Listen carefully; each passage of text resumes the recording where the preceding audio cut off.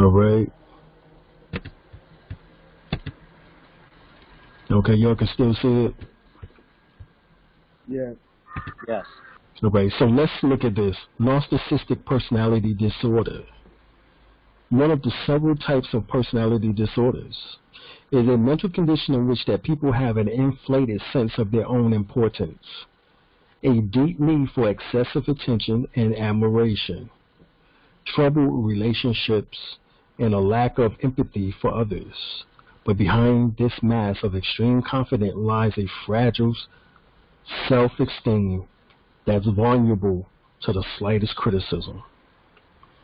And narcissistic personality disorder causes problems in many areas of life, such as relationships, work, school, or financial affairs. People with narcissistic personality disorders may be generally unhappy and disappointed when they are not given the special favors or admiration they believe they deserve. They may find their relationships unfulfilling, and others may not enjoy being around them. Treatment for narcissistic personality disorder centers around talk therapy. So let's talk about it, because we're dealing with people who are narcissistic, psychopathic, and sociopathic.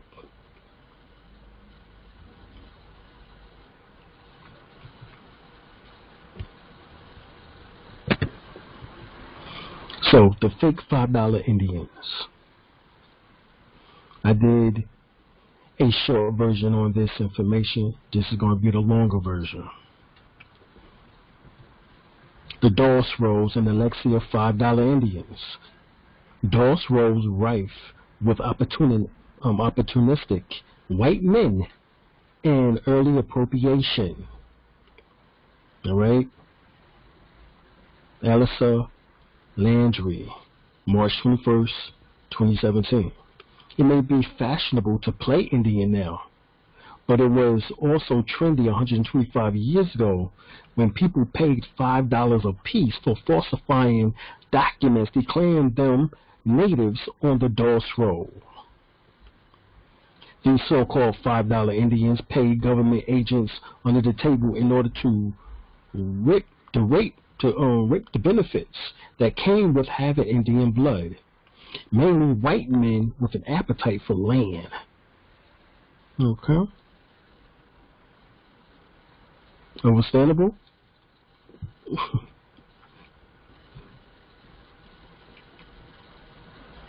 Chief of the Cherokee Nation, Bill John Baker, was born in Cherokee County, Oklahoma, where his family has been for 4 generations. And we spoke about this before, that this is English and Irish of mixed ethnicity, like many Cherokee citizens. So many of the Cherokee citizens are mixed ethnicities. But let's look at his ethnicity. He is 1/32, or rather 3.1% Cherokee by blood. 3.1% Cherokee. So he's not even 10%. Hell, he's not 5% Cherokee by blood. But yet he's the chief. And we spoke about this before. He graduated from Tahlequah High School in 1969, the year I was born, and from Northeastern State University in 1972 with a bachelor's degree in political science and history. According to the Black Book, on page 88, the Acts of 1785, chapter LXXV 111, it says, every person whose grandfathers or grandmothers anyone is or shall have been a Negro, although all his outer progenitors, except that descended from the Negro, shall have been white persons, shall be deemed a mulatto. And so every person who shall have 1/4 or more Negro blood shall in like manner be deemed a mulatto. This act is to be enforced from January the 1st, 1787. Now, continue on. According to the Act of 1910, and I quote, every person having 1/16 or more Negro blood shall be deemed a colored person. And every person not a colored person, hold on, and every person not a colored person having 1/4 or more Indian blood shall be deemed an Indian. 1/4. So 1/4 is 25%. Right or wrong? Right. Okay. Now, I just want to make sure that I'm not tripping. Nah, you ain't tripping. All right. So it says 1/4 or more Indian blood shall be deemed an Indian. 132.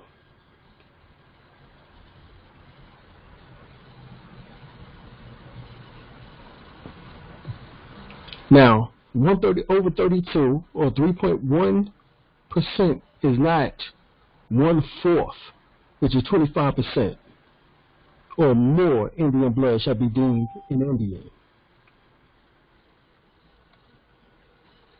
It's not even 1/6. No. You see, this is why I guess some people didn't do very well with fractions in school. You know. But I know it well enough to know that he don't meet the criteria.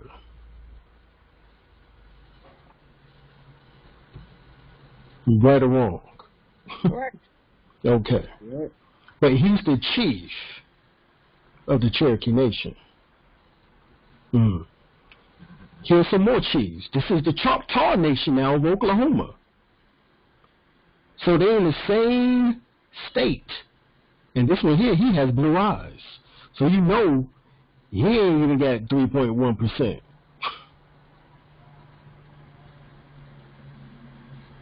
It's funny that they don't want to be black, but at the same time, they want all the property and everything. They don't want to be black, but that they want. Well, black don't have a check every month. Belonging to a tribe that is state and federally recognized does. Every month they get a check. Wow. Yes, for reparations. So this is why they don't want to be black. They want to be Indian, you know, because as we just finished seeing, they want to live off the land. But the land actually are monthly checks. May I understand this correct? Are you saying that they're collecting money that we're supposed to be collecting? Is that what you're saying? Yes, that is exactly what I'm saying. Wow. So here's the assistant chief of the Choctaw. All right, Jack Austin Jr. So this is the chief of the Choctaw Nation. So we just seen the chief of the Cherokee, Bill John Baker, and now we see the Choctaw Nation of Oklahoma chief, Gary Banton. All right, and his assistant chief, Jack Austin Jr. Now, he has brown eyes, and Jack Austin Jr. has brown eyes, but Gary has blue eyes. That is a recessive trait, and definitely will not and does not make you a Cherokee nor a Choctaw or any other indigenous tribe or nation. So when did the Pilgrims become the chiefs? Is the question.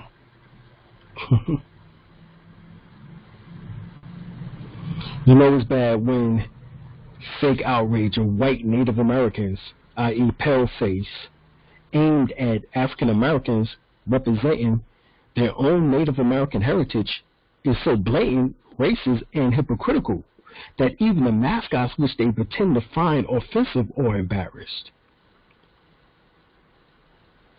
So if you look at the real natives and how their skin is actually copper compared to those in which that state that, I mean, we look at the definition American, a native of America, originally applied to the Aboriginals or copper-colored races found here by the Europeans, but now applies to the descendants of Europeans born in America.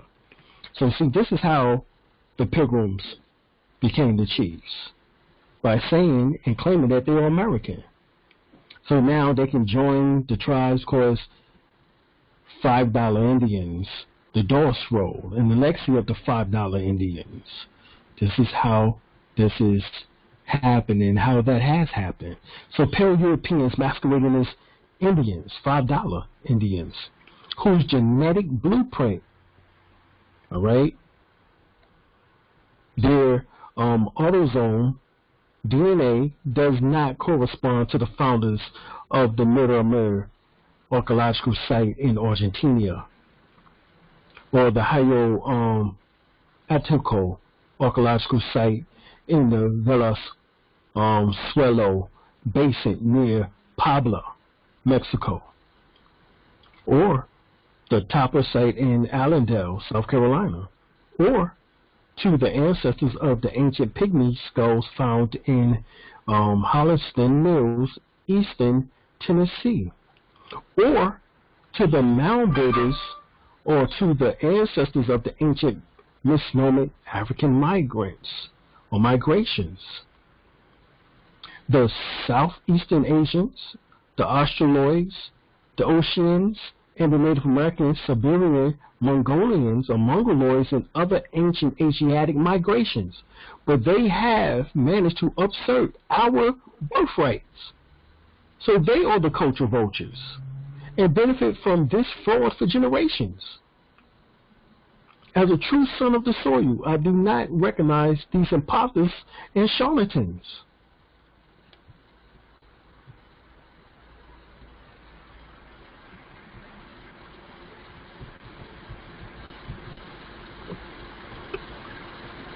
This falsity was created as a smokescreen or buffer by and for the corporate United States democracy and the corporate 50 states democracies to steal land, raw minerals, and natural resources from the true Ochitanis of the Americas.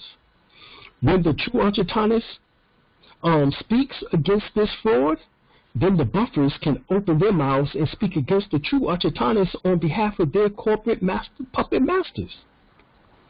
The days of this fraudulent act are over, thanks to DNA, genetic technology.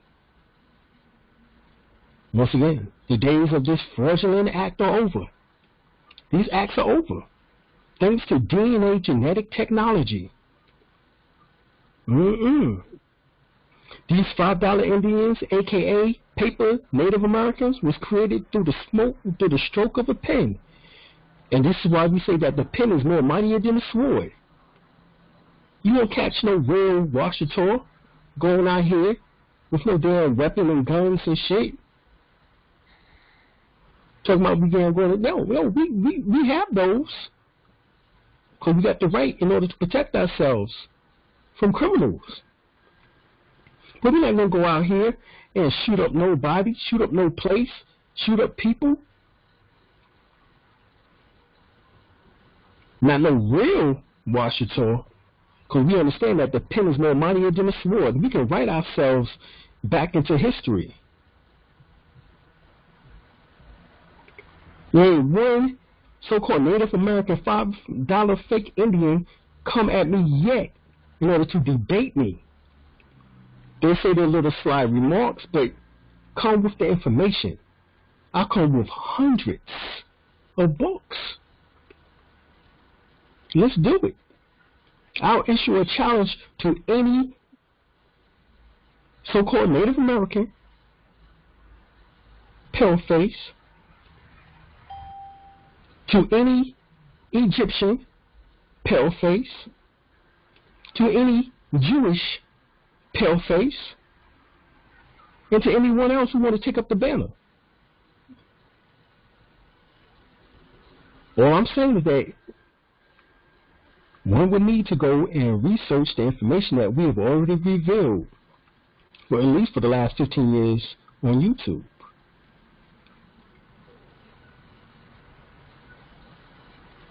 We have over 300 videos, in-depth information.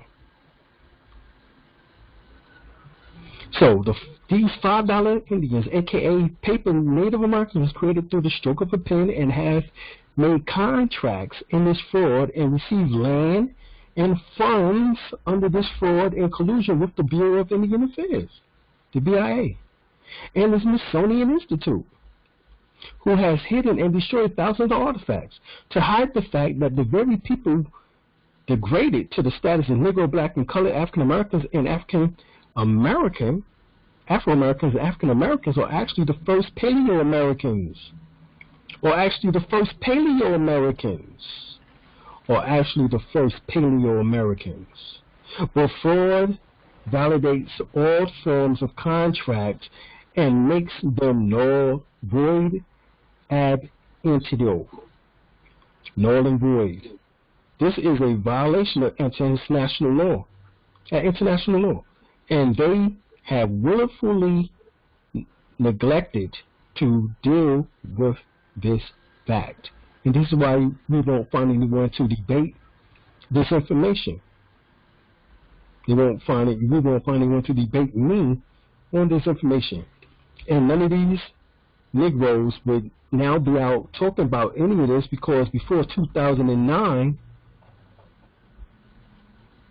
the masses did not even know this information before the SETI debate.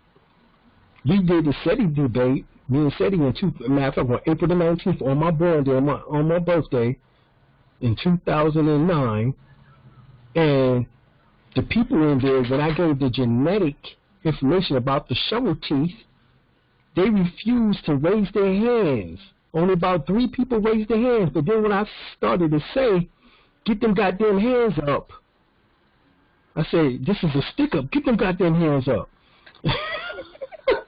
stick up with the knowledge. All of a sudden, almost 400 people in the room, nearly everybody in the room, said they had shovel teeth. Now, right. Now this is amazing how it went from 3 to 400. So that means that they was lying to themselves. And this is the same thing that we see with the RBG, the same thing that we see with the Nation of Islam, as well as also with the Hebrew Israelites. The same thing. You are not just one thing. You are the Asiatics, as Prophet Abdrali and even the Nation of Islam and the Nation of God's Enough teach. That we are Asiatics. But we're not black. Right. That sealed it right there. Yeah, there's only, like I stated, only one people with the shovel teeth, and those are the Native Americans. How did you, as Africans, get them damn Native American teeth in your damn mouth if you're not the Native American? See, this is where DNA kills all mythology.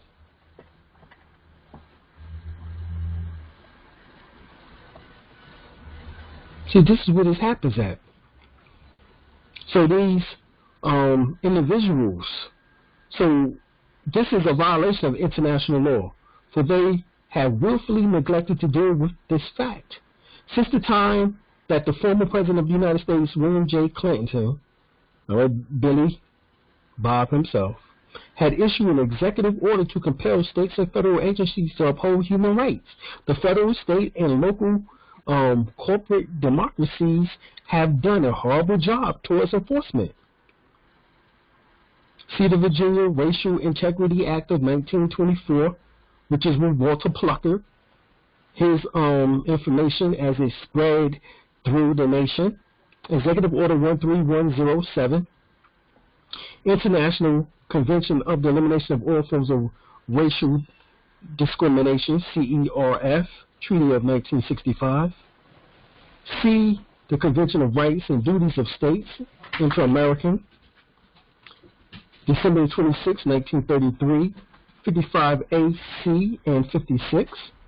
United States Statutes at Large, 59, Statute 1031 through 1218. United Declaration on the Rights of Indigenous People of 2007 in toto. 11 versus Virginia, 388, United States 1, 1967. Article 6 of the Constitution for the United States of America, 1787 through 1791. The Bouvier's Law Dictionary, or Dictionary of Law, 1856, Maxims of Law. The Maxim Law, Salus Populi est Suprema Lex, which means the safety of the people is the supreme law. So they say that police are all supposed to protect the people, but really they are there to enforce policies of the municipalities. Municipalities. That's who they're there for. All right, and the general statutes of the state. And those statutes supersedes natural law, human rights. Jura sanguinis nolo juri civili dirimi posort as supreme lex, the safety, the people of, the right of blood and kinship cannot be destroyed by any civil law. So jura sanguinis nolo juri civili dirimi posort. The right of blood and kinship cannot be destroyed by any civil law. So, can they destroy DNA? Your DNA now states that you are indigenous to here. And they're accepting chiefs with 3.1%. In which that they just had laws that stated that if you was 1/4, in other words, 25% native, indigenous, then you would be classified as Indian. Well, I'm here to tell you that all of us have that. And I can prove it.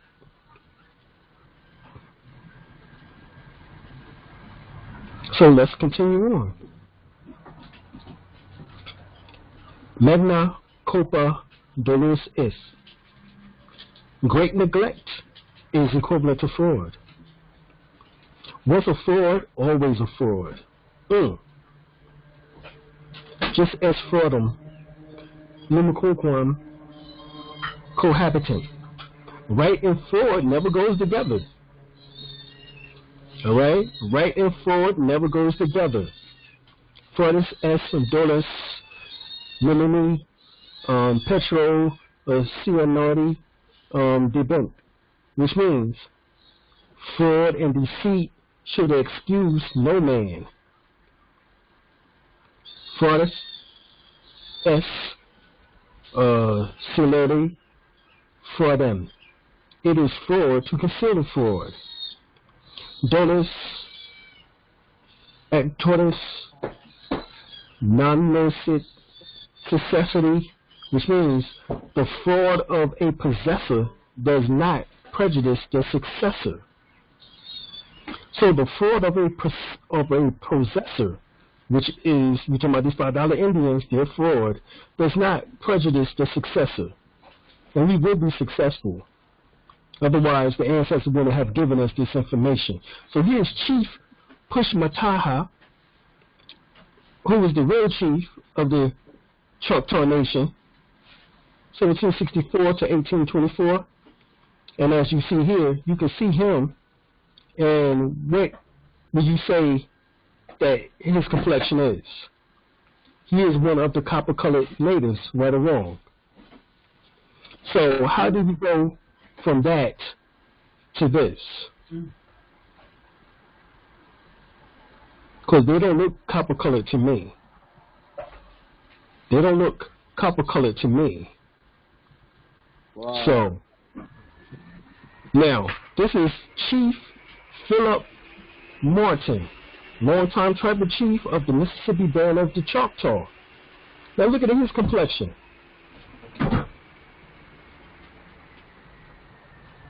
He's a real chief.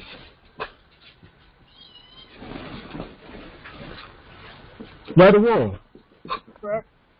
Yeah. Yeah. He definitely looked different than these chiefs. That's that bullshit. Right? He looked different. I would say that he's more us than he is them. As you see, clearly, Chief Push Mataha is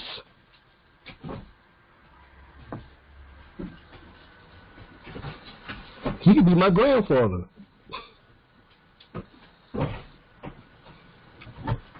Uh-oh. What did you say about them? This is a little bit too obvious, isn't it? My people. Real deal. Yeah. And what they use to get their hair straight or wavy, in this sense, is bear grease. Buffalo grease. Nowadays, I know when we was rocking our waves back in the 80s and 90s, we called it Bex Murray grease.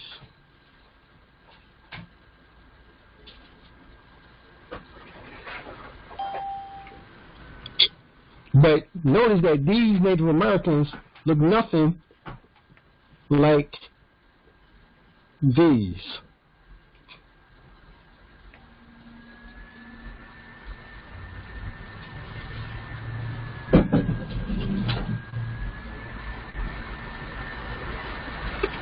They look more like us. So this is our heritage.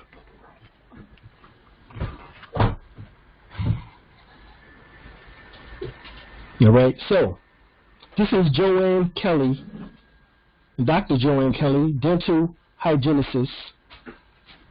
All right, and she wrote this August the 10th, 2019. She says shovel teeth, shovel-shaped teeth are usually the upper front teeth from the lingual tongue side of the teeth. They are scooped out. Usually North American natives have this formation. What? Usually North American natives have this formation. So I need to look in the mouths of the pilgrims. You think they have? You think Gary have these shovel teeth? Nope. What about Baker? Well, we get ready to find out. Right here, shovel-shaped incisors. Shovel incisors, or incisors whose lingual surface are scooped as a consequence of lingual marginal ridges, crown curvatures, and base tubercles, either alone or in combination. Check this out. Shovel-shaped incisors are significantly common in Amerindians from North, Central, and South America. North, Central, and South America. They are also common in East and Central Asians, of course, because that's where a portion of the North, Central, and South American lineage comes from. Hungarians, the Inuit and the Aleut, which are the Eskimos of Northeast Asia and North America, including but not limited to the Inuit people of Eastern Alaska and Arctic Canada and Greenland. And Europeans and African groups, listen, and European and African groups shaped upper incisors are uncommon and not present. Let's say that again. God damn it. In European and African groups, shovel-shaped upper incisors are uncommon or not present. Or not present. Not present. So Africans don't have shovel teeth, as I told them in 2009 at the SETI debate. So this is why they can't debate me, because I already showed the evidence of this information 12 years ago. Maybe 12 years ago, we already showed this information. And before 12 years ago,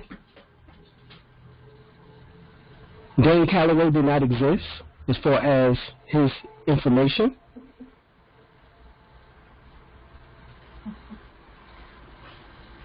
All right. Now, any of these other individuals that are now coming out over the last 5 years talking about indigenous affairs, it was until we did that video in 2009 that this information went worldwide. How do I know? It's because Sarnetta is the one who's selling the tape, and guess what? Sarnetta said I was his #1 seller for 19 years. So that means I sold Bobby, Phil, Deborah Blair, etc. during those time periods.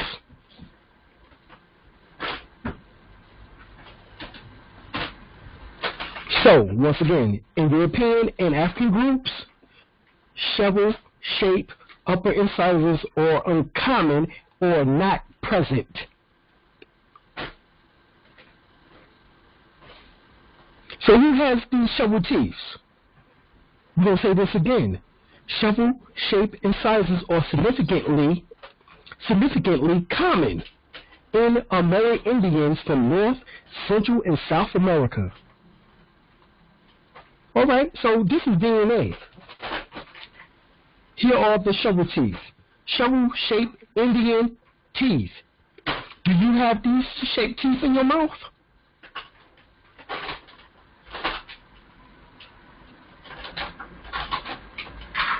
Anybody on this line who has these teeth in your mouth, please speak on it.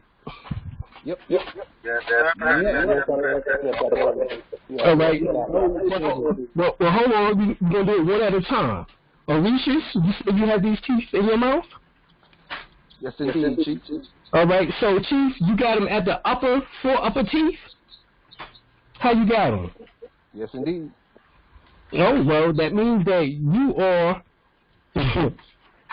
more than just African. You are. I got big buck teeth too. Okay. So you have these teeth in your mouth, and that means that you're not African.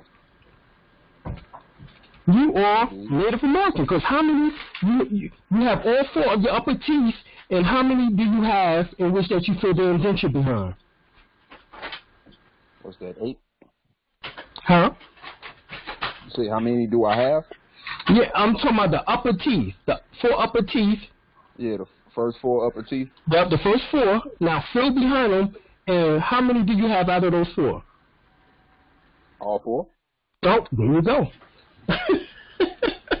And one of them is crooked. Okay. Well, it don't matter if it's crooked. You got it. So, you know what that means? You know that means that you are more than 50% Native American. In fact, your number goes as high as 90%.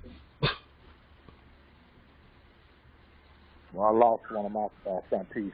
Well, it's all right, Brother L. If you got the other ones that matched, then I'm pretty sure that was one of the ones. It's all right. But I can't hear you, Brother L. You say you got the hook, you got the shovel teeth. Yeah, that hook. Yeah, it's shaped like a hook. Right, shaped like a hook. There you go. Mm-hmm. Yeah, that's good. That's good. All right. So how many do you have, Brother L? I got 1, 2, 3, 1 missing. Okay, so that's 4. So all 4. So all. Well, hold on, Brother L. We just talking about the 4 upper 4. Upper 4, yeah. So just the upper 4. All right. That curve inside of it. Right. So that means that yours is high also. Anyone else who have these teeth in their mouth? Everybody on here should have their teeth in their mouth, otherwise you will been drawn to this information, because now the Native American, Aboriginal, Indigenous ancestry is guiding us to correct all errors. Yeah, I got them too. All right. How many do you have at the upper top? I got 4. All right. There we go. Played it. All right. And what else? Well, I got to be honest. I have the shovel shape, but I don't have on the inside that indenture. Well, I'm mixed with a little bit of this and a little bit of that. So. Oh, it's all right. It's all right. But if you have the curvature, all right, you may not have the full indenture like this. But I have the curvature. But you have the curvature, and so that still is the shape of the shovel tooth. All 4 and one twisted. Okay, it's all right. Anyone else? Yes, Dr. Alim, I have that as well. No, okay. Yes, that's because he's also from Trinidad. I hear the accent. Right. Yes, he's from Trinidad and right. He is from Trinidad and Tobago. Indeed. And Brother Joff is my cousin too. So we got Chief Joff on here, we got Chief Orishas on here, and both of them are my cousins. So we getting this done. We're gonna get this done. All right. So this is the criteria for anyone who claims to be Native American. They have to have shovel teeth. You see how they destroyed everything else? Nothing else even matters. I don't care what you say, nigga, let me see your teeth.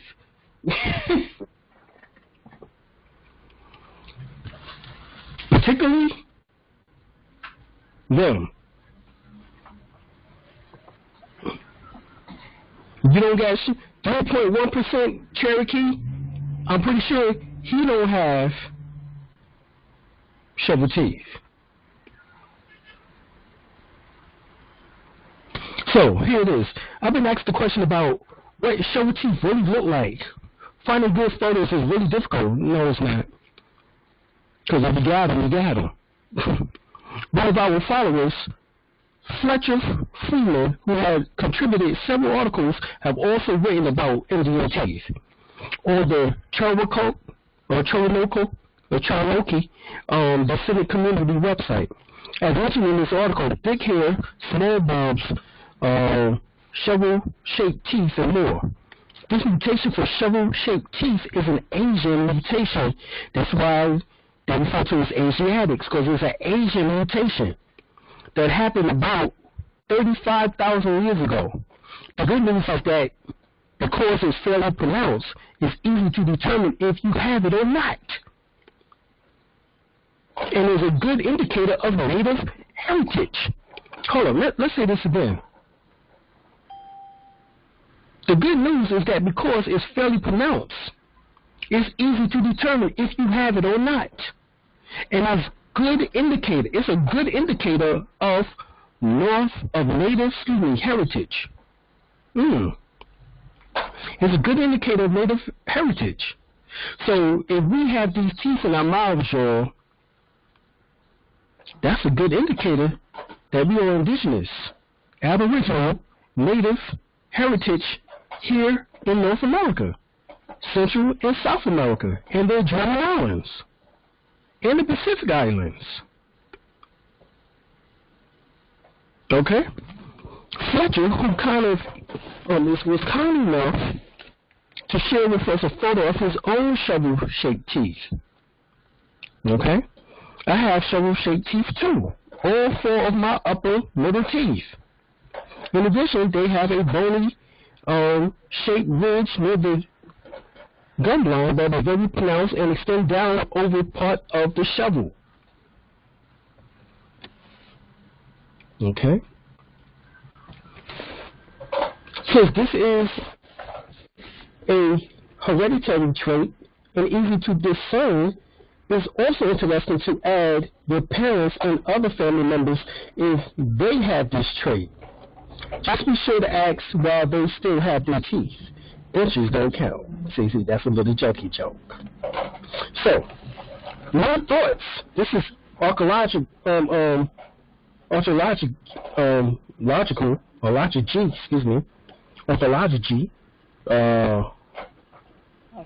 the Orthological Institute of America do this. It says, new thoughts on shovel-shaped teeth. Why is it a new thought?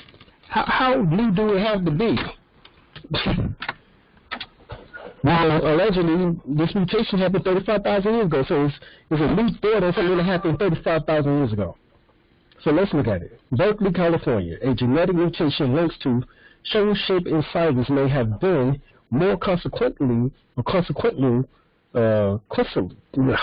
impact on breastfeeding. Okay, so they say that happened because of breastfeeding. According to a report in Science magazine, researchers led by Leslie Hilusko of the University of California, Berkeley suggests a genetic mutation that became prevalent among the ancestors of Native Americans some 2 or 20,000 years ago may have helped us to survive the dark, cold Arctic climate of course, the Bering Strait or the Pangaea by enhancing mother's milk ducts and increasing the amount of fat and vitamin D passed to infants. This gene is also linked to the growth of thicker hair, increased development of sweat glands, and a shift to shovel-shaped incisors. The gene mutation is thought to have first occurred some 30,000 years ago in China. All right? So 35 to 30,000 years ago. With a hot, humid climate, leading researchers to speculate that the East Asians and Native Americans were incidentally to the benefit brought by natural selection through the sweat glands and improved infant nutrition. So this was an improvement to infant nutrition for vitamin D and fat from the breasts of the mother. This is how we got these shovel teeth, these shovel-shaped teeth.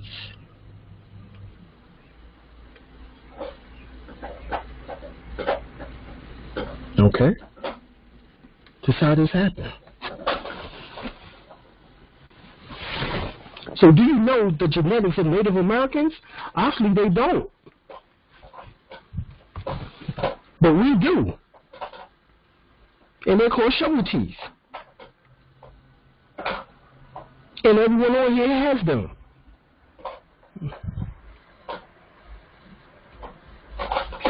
So what many people don't know is that there's a difference between an American Indian full blood who have predominantly Mongoloid genes and Native American pure blood, original Negroid genes.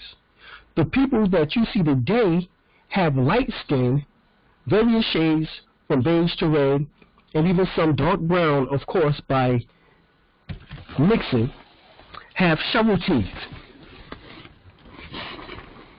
Have shovel teeth.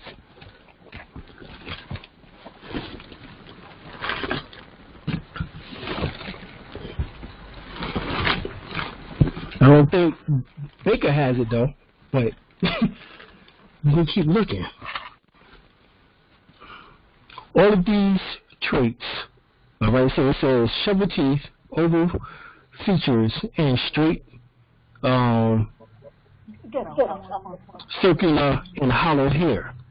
All of these traits were inherited from their Chinese ancestors, hence, once again, Asiatics, which is half their blood, and in most cases, the Mongoloid gene dominates the Negroid genes. These American Indians are the children of the true Native Americans who were Negroids as Olmecs. Yes, the original Native Americans were all Negroid. Let me say that again. Yes, the original Native American tribes were all Negroid. As we showed, the American Indians of today are a mix of the Olmecs, the original blacks, from Negroid roots, and who we call the Hushin from China, as well as Dravidians of East India who crossed the Bering Strait and created the Aleutian American Indian, related to the Eskimo, a mixture of East Indian and Orientals. All right? These Shushin Mongolians, today known as Chinese, who sailed over here from China in the year 459 AD. So see, we didn't mix in with them until 459 AD. And this is where the confusion comes in at. And then, of course, by 1492, we have the Spaniards and the Portuguese to mix in with the native tribes. And then, of course, later on, we have the Britons. By the 1700s, we have the Britons, the Irish, Scottish, to mix in with the Native American tribes. And this is how we get those previous examples of what we showed earlier.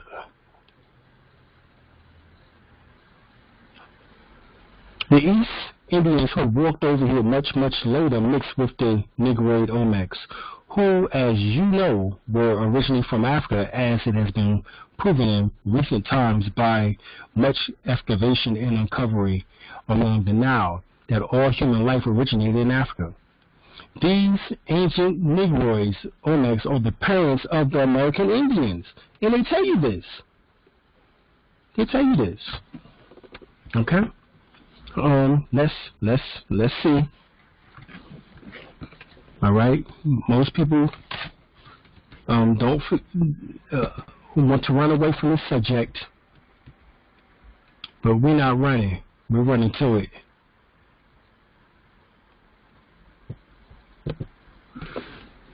We're going to run to it because there's nothing to run away from. This is a Mayan. All right? This is a Mayan. And his name is Jesus. And he told us who we were.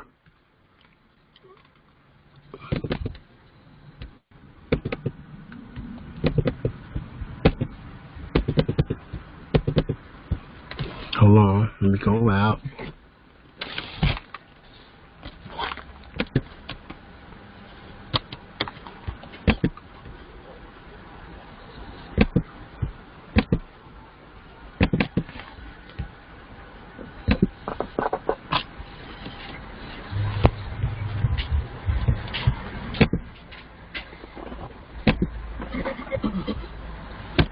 Bear with me for a second, y'all. Here it comes.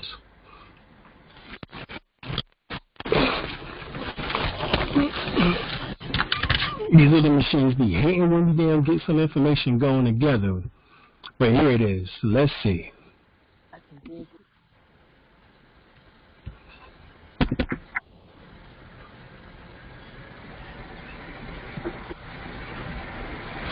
Started to find cities of stone in all over Mexico.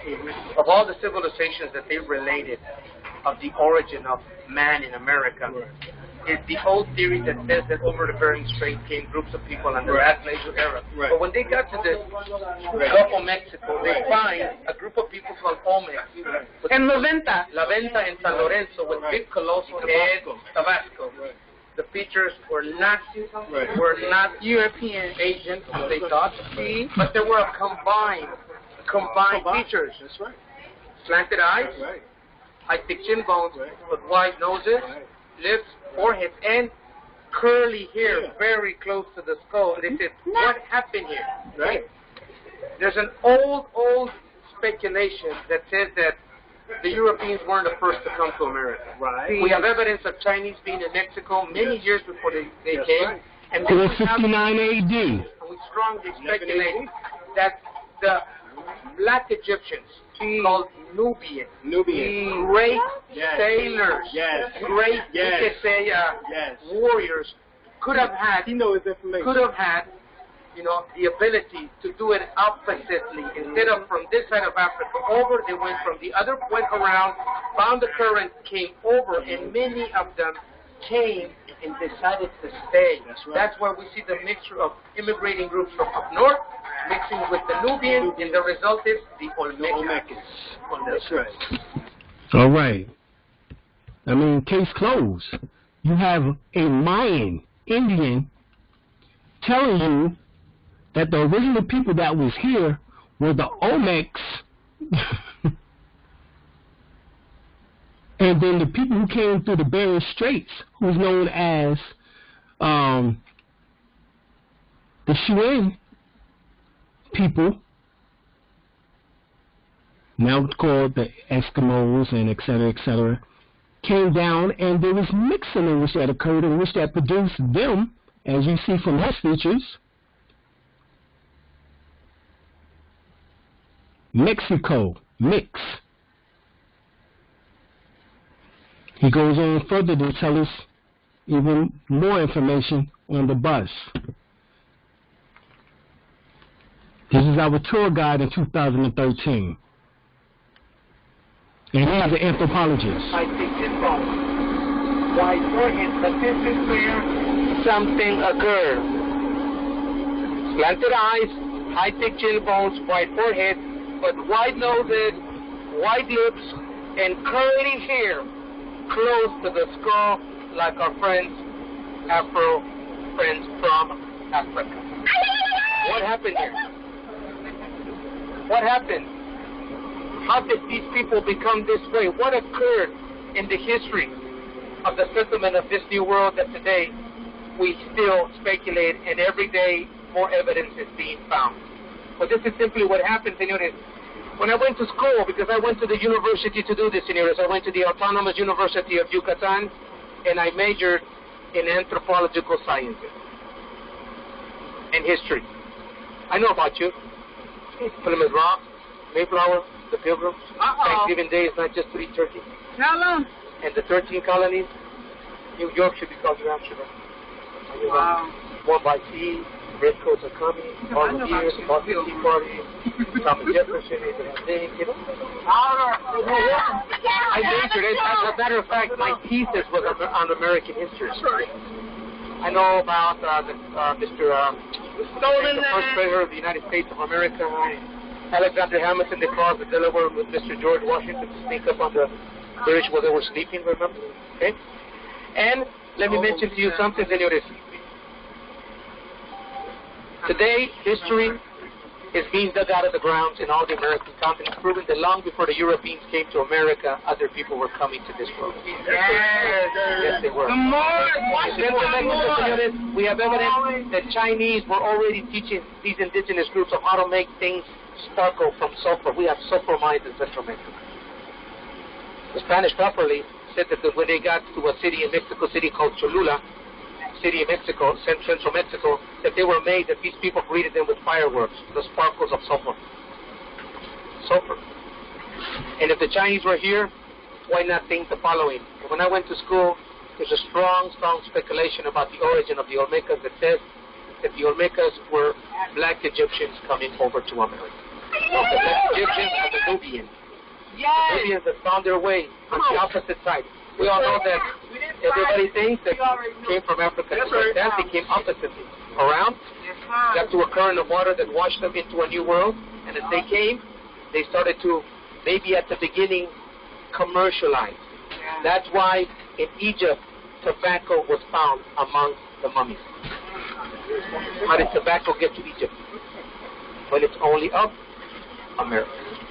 Nubian project coming, encountering, finding a new world that they were not interested in conquering, but coming and taking back things unknown to them. Maybe some of them stayed and got mixed with these groups that were coming from the Bering Strait over, and this mixture resulted the Olmec civilization. The ones that truly, senores, of all the vast knowledge that we know about these civilizations, I must share with you that in archaeology in Mexico, it is they, the ones that began the skill and knowledge that we know of numerology, astronomy, written languages, organization, and from them, passed it on to others that emerged afterwards. So we could say that if we could call the great-grandfathers of all the cultures of Mexico, we would have to say the Olmec. Tabasco, and go see in a place called La Venta in San Lorenzo, the colossal heads of the Olmecs. Surprised, did you say? Wow. How can this be? Yeah, and that's what they all say. How can this be that we are the great-grandfathers of all Native American Mayan history and people? Well, this has been proven. They'll tell you that the Olmecs are the mothers and fathers of Western civilization. That's what they'll tell you.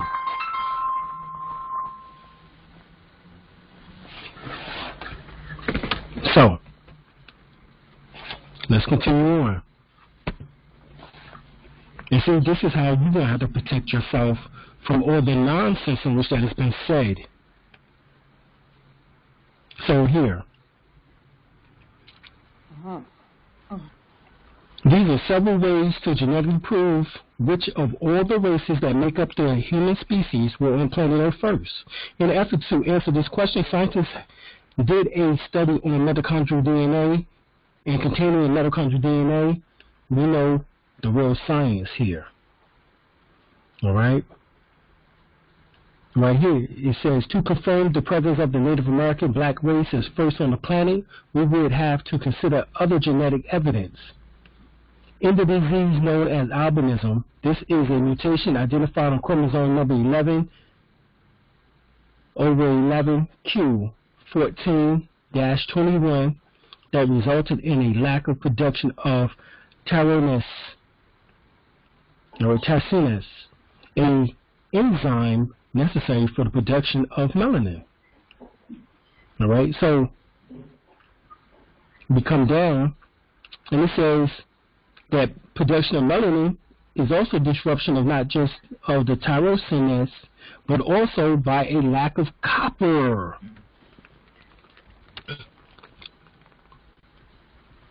So this is how we know they couldn't be chiefs. Because remember, copper colored skin. Remember the definition? So copper colored skin is because of copper, literally. It's because of copper. Understand? So when it says American, a native of America, originally applied to the Aboriginals are copper colored races. So for you to be an American, you must have copper. You get it? Because tyrosine or tyrosine and copper is the reason why they are pale. So they can't be American and they can't be indigenous or aboriginal. Technically. And they don't have to shovel teeth. And they can't be Native American, indigenous, aboriginal. Technically. See? These are the shovel teeth. What we're talking about here. And most of us is over 50%, meaning that you have at least out of the 4, 2 of these teeth. So that means that you would be 50%, at least. And if you have all 4, that means that you are damn near 100%. And like I said, at least 90%.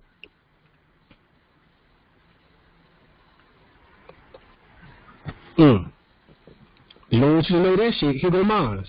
I take pictures of my shit.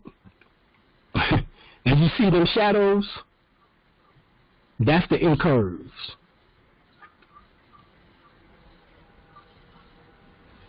See, we can prove our shit. So,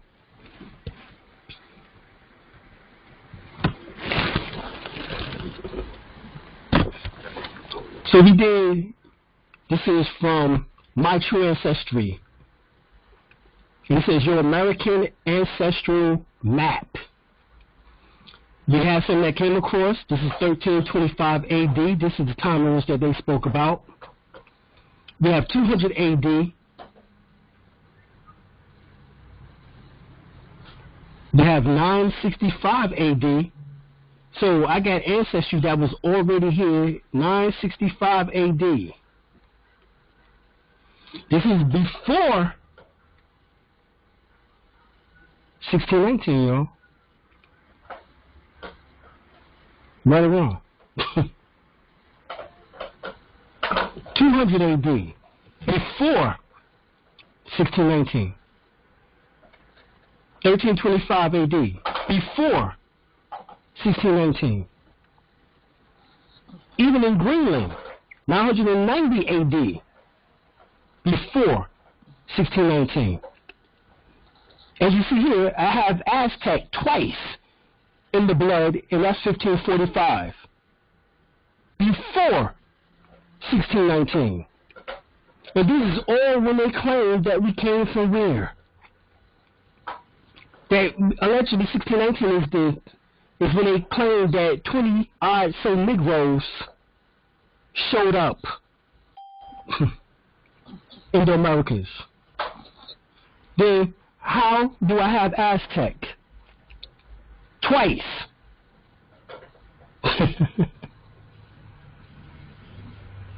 An indigenous American at 965 AD. How is this possible? See, you're not just African.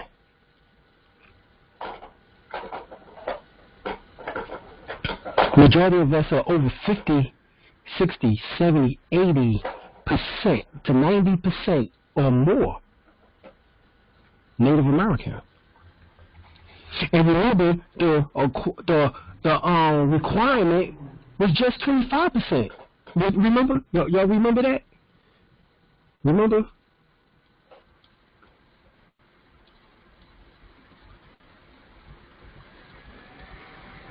I think I did, we showed that.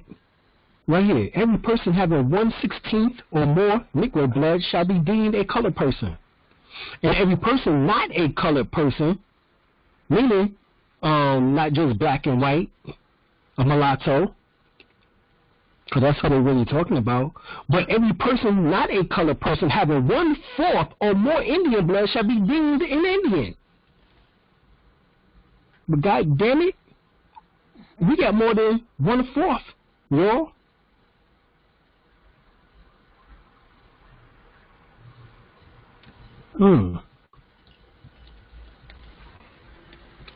Amazing.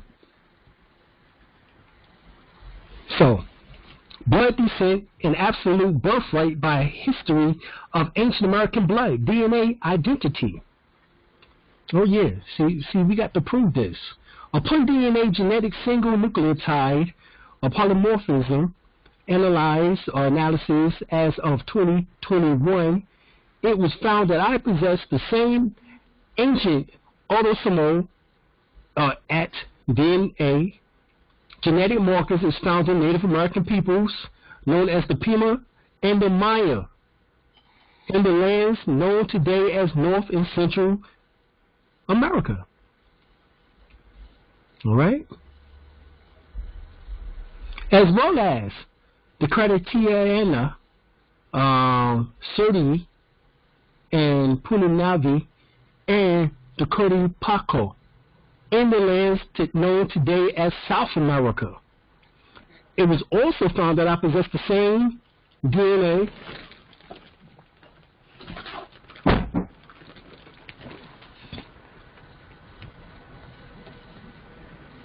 Genetic markers as found in the misnomer Asiatic pygmies, Negritos, and other Southeast Asian peoples in the land known today as the Philippines, Vietnam, Indonesia, Thailand, Cambodia, Laos, Burma, and Malaysia.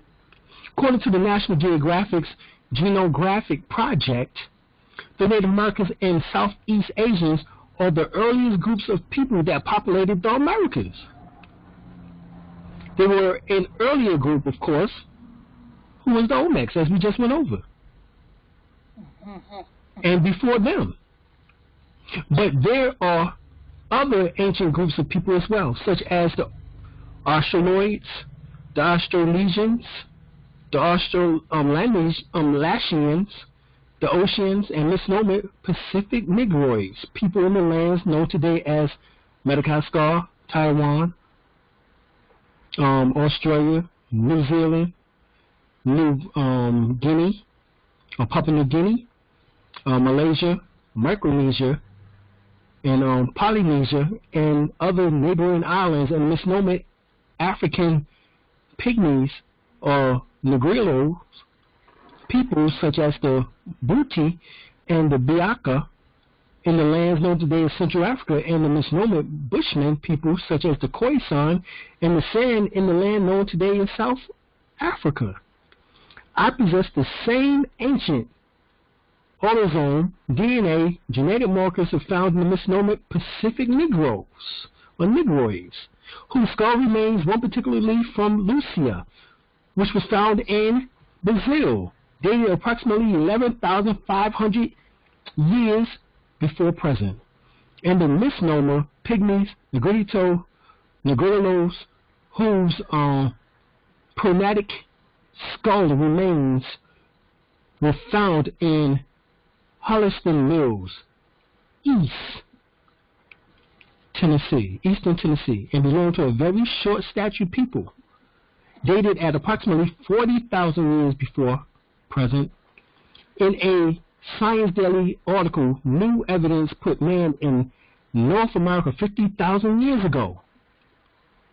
November 18, 2004, by the University of South Carolina, by Dr. Albert Goodyear. All right? Now, we'll get to Dr. Goodyear in a second. But according to the Emperor's Viriacitiera, WASHITAW Gaston El-Bey, the WASHITAW are the original inhabitants of what is now named the North, Central, and South Americas, the adjoining islands. Therefore, the WASHITAW are not Indians' federalized term. We do not accept the name African American, colored, or Indian, or Negro and Black. We, the people of North America, are predominantly WASHITAW, the ancient mound builders. We were here thousands of years before the amalgamated so-called Indian. The WASHITAW Empire has many descendants. For example, the 12 Shoshones, or Shawnee nations: 1. Cherokee, Creek, Chickasaw, Choctaw, Seminole, who was known as the 5 civilized tribes, Blackfoot, Arakawa, Sioux, Kiowa, Mohawk, Cheyenne, Mandan, the Yamasee, and the Arawak. So see, the Arawak are part of the WASHITAW Empire. So when we asked about the Trinidad, Tobago, when we asked about Puerto Rico, when we asked about Jamaica, we asked about the Bahamas, all of us that come and have ancestry from those areas, we are the Arawak, the Carib Arawak Indians, as they refer to us as, or Taino Indians. But really, we're talking about the WASHITAW Empire. So here you also have the Lumbee, Montauk, who was just with the Montauk / sister tribe, which was the Shinnecock up in New York this past weekend. The Nanacoke Moors, the Lenape, Ben Ishmael, the Melungeons, the Mohicans, the Comanche, Nez Perce, the Netchie, the Pawnee, Washoe, Tuscarora, all right, the Catawba, the Micmac, the Osage, the Genesee, the Manaponi, which is also the Sapani tribe, the Powhatan, the Wampanoag, and many, many other tribal nations. The fact of this rings true in the Treaty of Camp Holmes. Read the treaty with the Comanche and the Wichita Indians and the associated bands for the purpose of establishing, perpetuating peace and friendship between the United States of America and the Comanche and the Wichita nations. So when you have many nations that come together, they form the empire. So who was part of these nations that came together, these Wichita nations, and the associated bands of tribes of Indians? They are the Cherokee, Muskogee, Choctaw, which is the Creek, the Choctaw, the Osage, the Seneca, and the Quapaw. All right? Or tribes of Indians. All right? All of these tribal nations together were and are the remnants of the empire, Washita Deduct the Manya. All right? So, as you see here, welcome, Osari Alim Tupac El-Bey, and we go down and we see the Amerindian, and out of the 22 chromosomes, we have 1, 2, 3, 4, 5, 6, 7, 8, 9. 9 out of the 22 chromosomes we find specifically with Native American ancestry. All right? And this will correlate with the fact of F999919, Clovis, Montana, dating back to 12,500 years ago. KY means thousand, all right? KY means thousand. So this is 12,000.5 or 12.5 thousand years ago.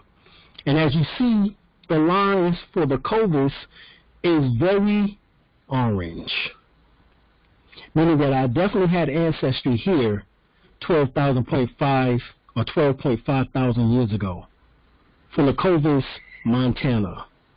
Now, the Clovis, Montana, all right? Now, they don't have nothing on this map that dates back that far. However, this is why you take multiple tests, because each test tells you more and more about yourself. So here, I also have the Kennewick, United States, which dates back 8.3 thousand years ago. And as you see, there are also orange lines here. Not as many as the Clovis, which dates back to 12.5, but they were still mixed in with those who came 4,000 years later, who was connected to the Kennewick. All right?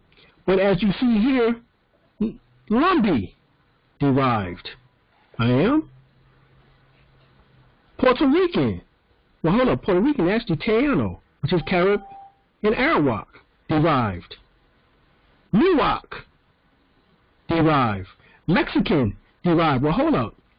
Mexican derived because, remember, we just showed you that it did say Aztec twice. Aztec. So Mayan and Aztec derived. All right?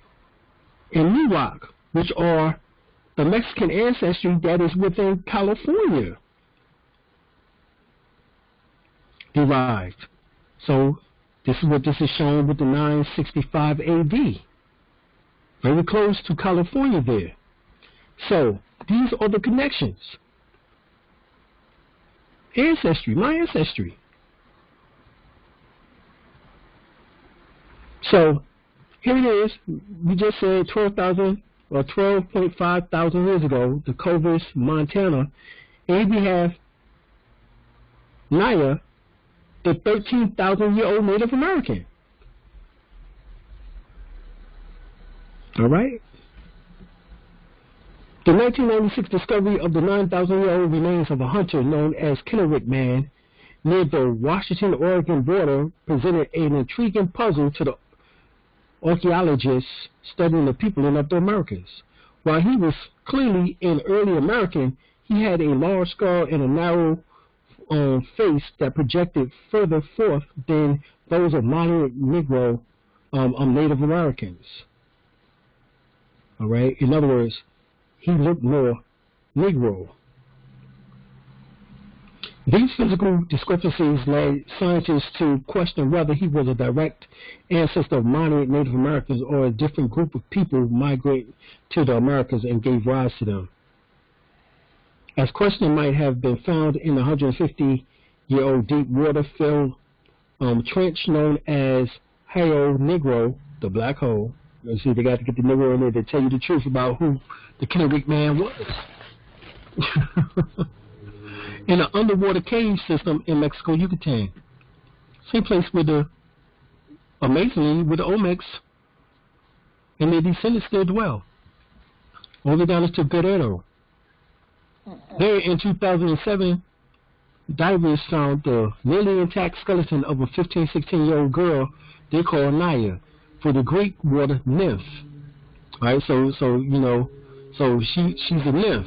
You know what we used to say back in the days with that. So this is what they're trying to say, trying to give it a sexual connotation. This year, scientists announced what Naya remains revealed. Well, what did it reveal? Multiple methods used to date her teeth and bones suggest that she lived between 12,000 to 13,000 years ago. Now, why would they say the teeth specifically? Because we just mentioned the teeth. You see? She had them shovel teeth. That's one of your ancestors. And bones suggest that she lived 12,000 to 13,000 years ago. Well, hold on. What did it just say? In Clovis, Montana, I have a lot of DNA of 12.5 thousand years ago. And I'm pretty sure you're going to find the same thing in yours. Okay?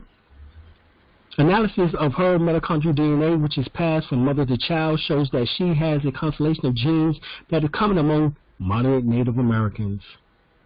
Her skull construction is also similar to that of the Kennewick man. Yeah, she is a Negro. Of course, the European didn't go on planet Earth until 6,000 years ago. And the Asians, in the way that they look now, didn't happen until 4,000 years ago.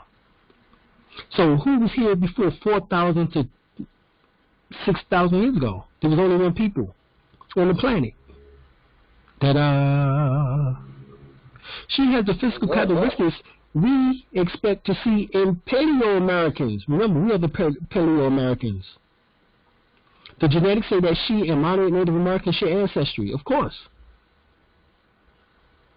You got the shovel teeth in your mouth, don't you? Said James Chatter, an archaeologist who has studied both Naya and the Kennewick man. These two ancient Americans and moderate Native Americans can likely all trace their heritage back to the same source population. So how come I can trace my heritage back to 12.5 thousand years ago to her specifically, to Naya? As you see here, that's who DNA this is. This is the DNA that they use. The Clovis, Montana.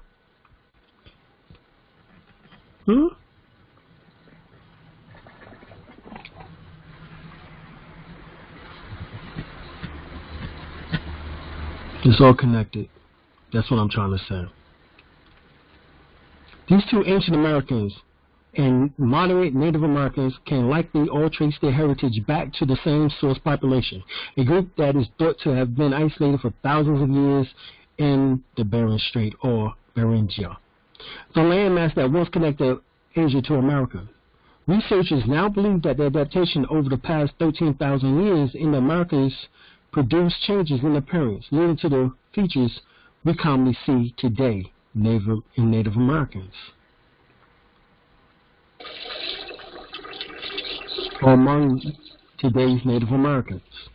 So, this is Lucia, this is also Naya, alright, this is Lucia particularly. So Lucia woman is the nickname given to a nearly 12,000-year-old skeleton, the oldest human fossil found in the Americas.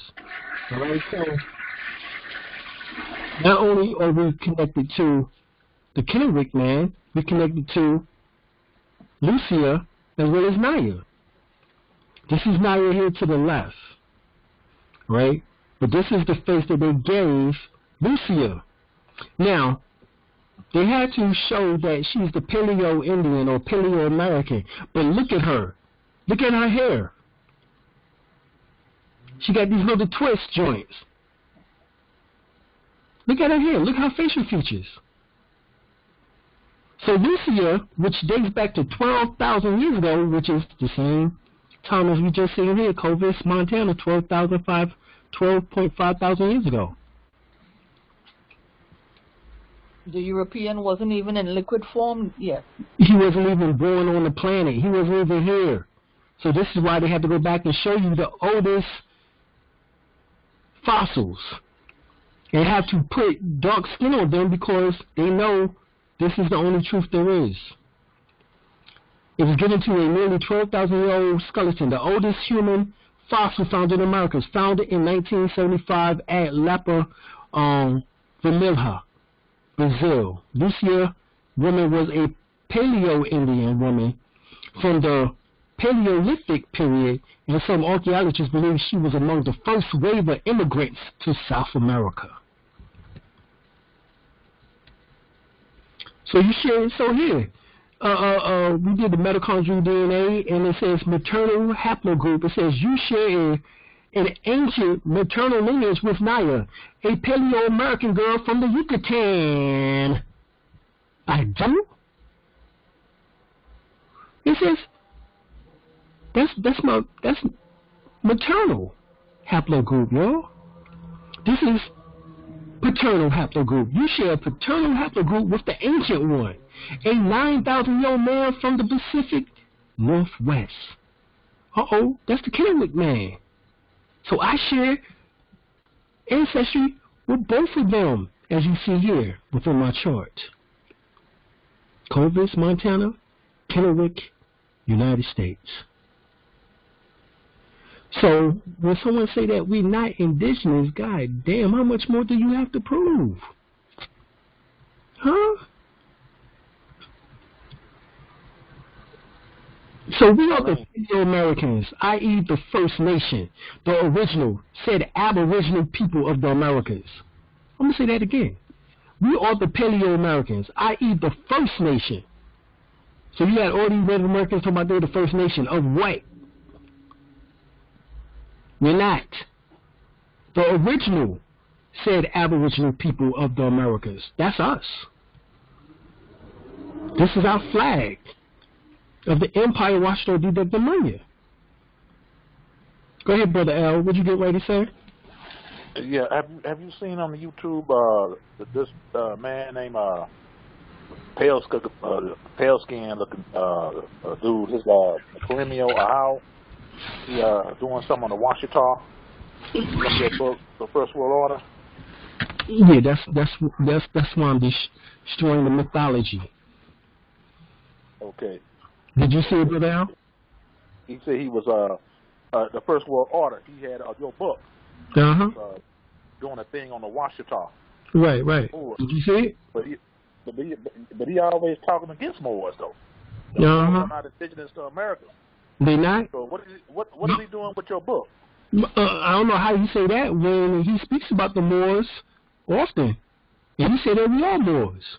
So I heard him also say that. So I don't know what he's getting ready to do, but that's why I'm doing what I'm doing to destroy any mythology. Because I know my information is 100% accurate. So we saying the same thing you saying. So he would have to if he's smart. So what is he? I mean, is he changing his mind now or what? I don't know, but I'm getting ready to prove it. That's why I'm doing this information here. This is proof time. Genetic time. This is why I can prove what I can prove, because this is research. A picture says 1,000 words. If you see America, and who is at the helm of America is the Moabite. The Moabites. The so-called black woman.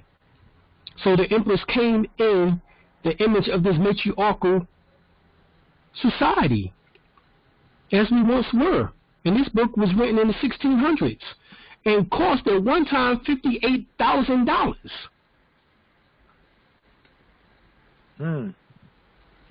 But here's the empress coming in the image and after the likeness of America, as you see here above her name, above her, I should say, as you see above her. That's what America looked like. And this is from the Book of America, which I have several copies of. Mm-hmm. So, this is the Empress granddaughter, Wendy Washington, as you see here to the left. And this is the Emperor's son, Joe Frederick Washington, or Joseph Frederick Washington, known as King Joe. And you have Empress Wendy. Now, if you see right behind King Joe, you see the Biloxi Indians, as they also refer to as, but now they are known as the WASHITAW Nation. Or the WASHITAW Nation Mardi Gras Indians. All right? Joe holding up the flag. Picture of the flag. So this is a book. We need to get The Lost Treasures of King Juba, The Evidence of Africans in America Before Columbus by Frank Joseph. Actual evidence of their decision to abandon their refuge survive among the numerous insignificant population of native blacks known today as the Washitaw. They were described as an indigenous people by the renowned explorer Lewis and Clark in 1797. 4 years later, the Washitaw, a sovereign nation, was distinguished from the region Indian tribes and were officially exempt from the Louisiana Purchase. In 1995, the Economic Social Council of the United Nations officially recognized the Washitaw black indigenous pre-Columbian identity. Indeed, a present Washitaw leader, Veriasi Tierra, has been told as a child that her ancestors were not brought over to America as slaves, but instead arrived as free men and women many centuries earlier. Their oral tradition has been passed down from her grandmother and from her grandmother before her, and so forth over the course of numerous generations. Now, we are the Washitaw, the indigenous black inhabitants of North America, the suppressed story of the ancient ones, the original black mound builders, inhabitants of North America, compiled under the direction of the Empress of the Washitaw, Empress Veriasi Tierra Washitaw Tunica Gaston El-Bey. And here in the book by R.A. Umar Shabazz Bey, he shows the Demona River, all right, south of Granville State University, is the remnants of the ancient Didactymania, or Didactymona River. And as you see here, the mound. So here we go to the tribes of the Mardi Gras Indian nations. If you go here to what is highlighted, what does it say? Washitaw Nation. So, tribe of the Mardi Gras Indian Nation, and you have Washitaw Nation. All right? Washitaw Nation, Mardi Gras Indians perform. This is Big Chief Montana. He passed, alayhi salam upon him, Washitaw. Even the Bahamians are indigenous to Americas. They have the same ritual as we found here with Big Chief Montana. They have it within the Bahamas, what is called the junk canoe. Originated in America, not Africa. Check out the customs similarities. Remember in Big Chief Tootie, Montana.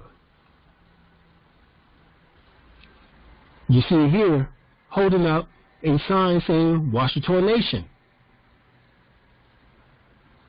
This is for people who claim that Washitaw Nation does not exist. No, we're not state and federally recognized. And don't have to be, because we actually have land grants in which that shows ties to this land. Unlike any other Native American, all right, we can show land rights. So therefore, we don't have to receive funding from the government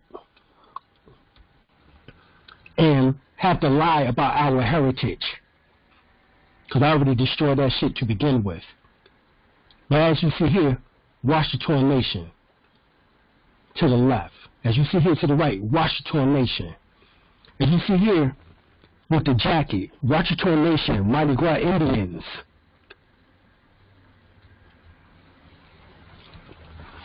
WASHITAW Nation. This is you. So right here, Return of the Ancient Ones by the Empress. This is what she states. Because we have some who say that we're not Moors. Well, the Empress shouldn't have dead. She said, own personal research regarding your Moorish history, and then allow your mind to connect the two. So right here, he said, let not that push you into wishful thinking, but just as the suggestion, this book begs you to start asking questions and do your own personal research regarding your Moorish history. Now, this is what the Empress state that's what we're supposed to be doing with her book, The Return of the Ancient Ones. Says, my people were here when the white man came to this Afro-America, all right, continent. They were the Moors, or Moors, in late years called the Moors, from the land of Tadamor, or Palmyra, all right, or Portuguese. These were the people from the Mu, or Tadamor, or Tadamorian, or Tad and Mu, black or Moor. A black man came from a black woman. All men came from a black woman. No man, black or white, to my knowledge, has ever given birth. Palmores is actually Pal and Mori. Together you get an ancient brown or dirt-colored people. Paleo, as well as being a Paleo-Americans, Paleo means ancient or primitive, primitive or ancient. All right? Now, I don't like the word paleo because the root of it is pale, meaning that the pale Americans. All right? So we're just going to simply say ancient Americans. As the Emperor's already told us, the ancient ones. We are the ancient ones.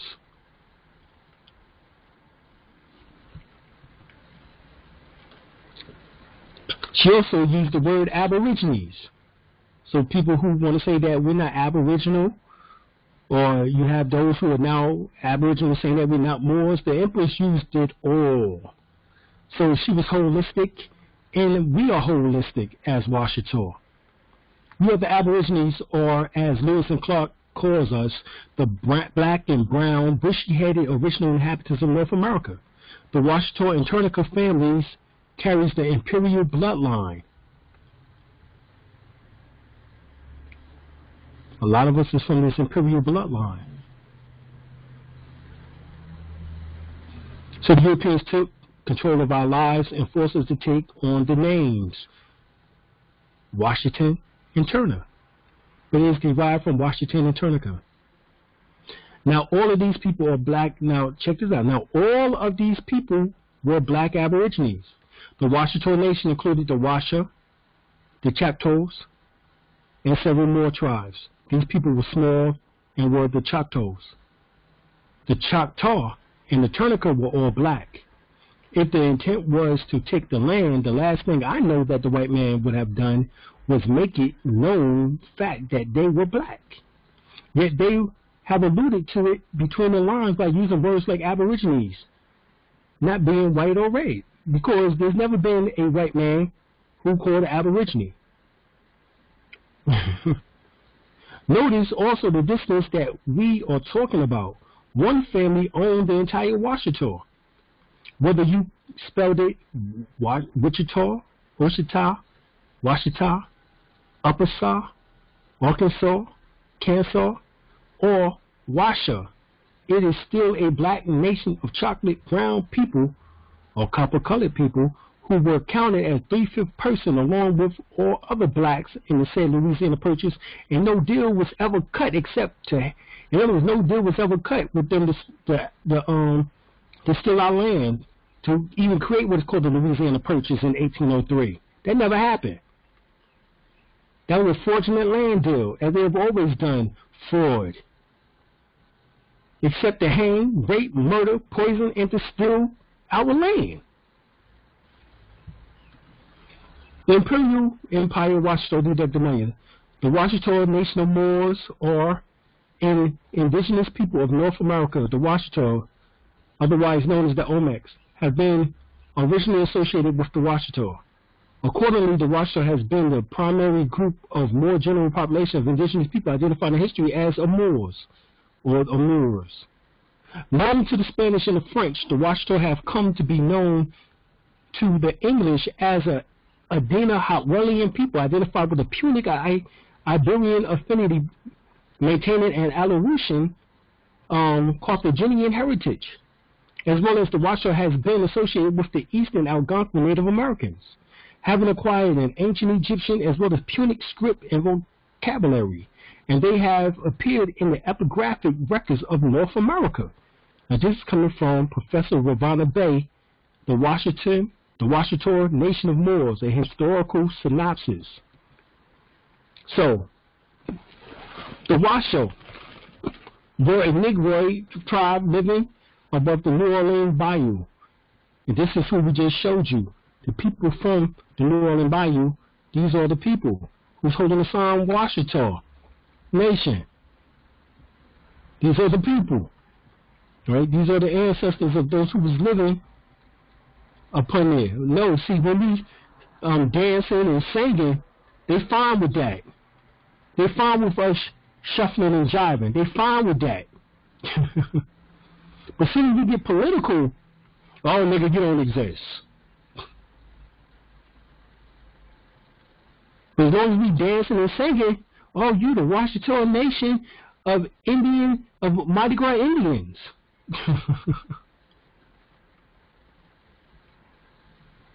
The Washoe was a Negroid tribe living above the New Orleans Bayou. It has been said that the Washoe mixed in with the Malian Moors and produced the Yamasee. See, the Yamasee were our priesthood of the Washitaw. The Yamasee, or the Yamasee, or the Mashiach. In other words, the Messiahs, the messengers. This is why they picked up the banner in order to do the fighting against the Albion. This is why you hear about the Yamasee Wars and their remnants, the Creek and the Seminole fighting from 1715 to 1858. We fought.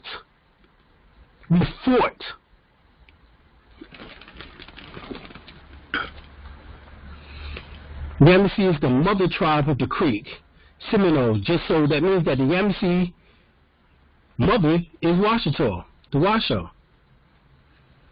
And they are the mother tribes of the Creek, the Seminoles, the Apache, Alapache, Choctaw, Chickasaw, Catawba, Cherokee, as well as many other tribes. In the 1700s, the British, French, and Spanish mixed into many of these tribes. See, as I told you earlier, I told you what happened in the 1700s. The British, the French, and the Spanish. In 1715, the Yamasee rose in rebellion against the English and allied with the Spanish, or Spaniards, of course, because they look Moorish. Some of the Yamasee Creek migrated to what is now known as Savannah, Georgia. In fact, you can go down to Savannah, Georgia, and the town right above, near Savannah, Georgia, is Yamasee. The town of Yamasee. It became outlaws under the tribal name of Yamacraw. When the British began taking women and children into slavery, many black Native American men mixed in with the runaway African slaves. A war broke out between the Yamasee and the British in 1715, the Yamasee Uprising. And throughout the 1700s, many tribes were slaughtered. Remnants of these tribes banded together, created an alliance. These newly formed tribes of Yamasee is Kosa, Chowan, and the Congri, who known as the Catawba. The Catawba spoke a dialect of the ancient Kushite language which was bits and pieces of the original Olmec African language. The Kadaba lived in South Carolina. So here, get this book, A History of the African Olmecs, a Black Civilization of Americas from prehistoric times to the present era. Now understand is that when we go back and we look, they tell you that they refer to the Olmecs as Indians. Just put into your search engine the Olmec Indians and watch what pulls out.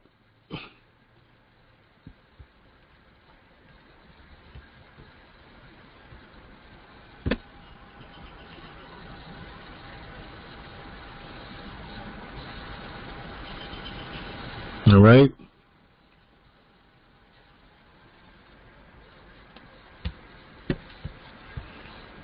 Now, understand, when you put that in, you will see many articles on the Olmecs, and they refer to the Olmecs as Indians. So even though they claim that the Olmecs came from Africa, but because they was here before the Albion came here, they too was referred to as Indians. Just as the Moors was referred to as Indians. And how we know this? Because the Larapi referred to themselves as Moors. But yet they are called today Indians. The Nanacoats refer to themselves as Moors. But yet today they are referred to as Indians. The Yamasees refer to themselves as Moors, but yet today they are called Indians. In fact, the Delaware Indians, you can still find online, if you pull it up, they refer to as the Delaware Moors. So where does this shit come from that we're not Moors?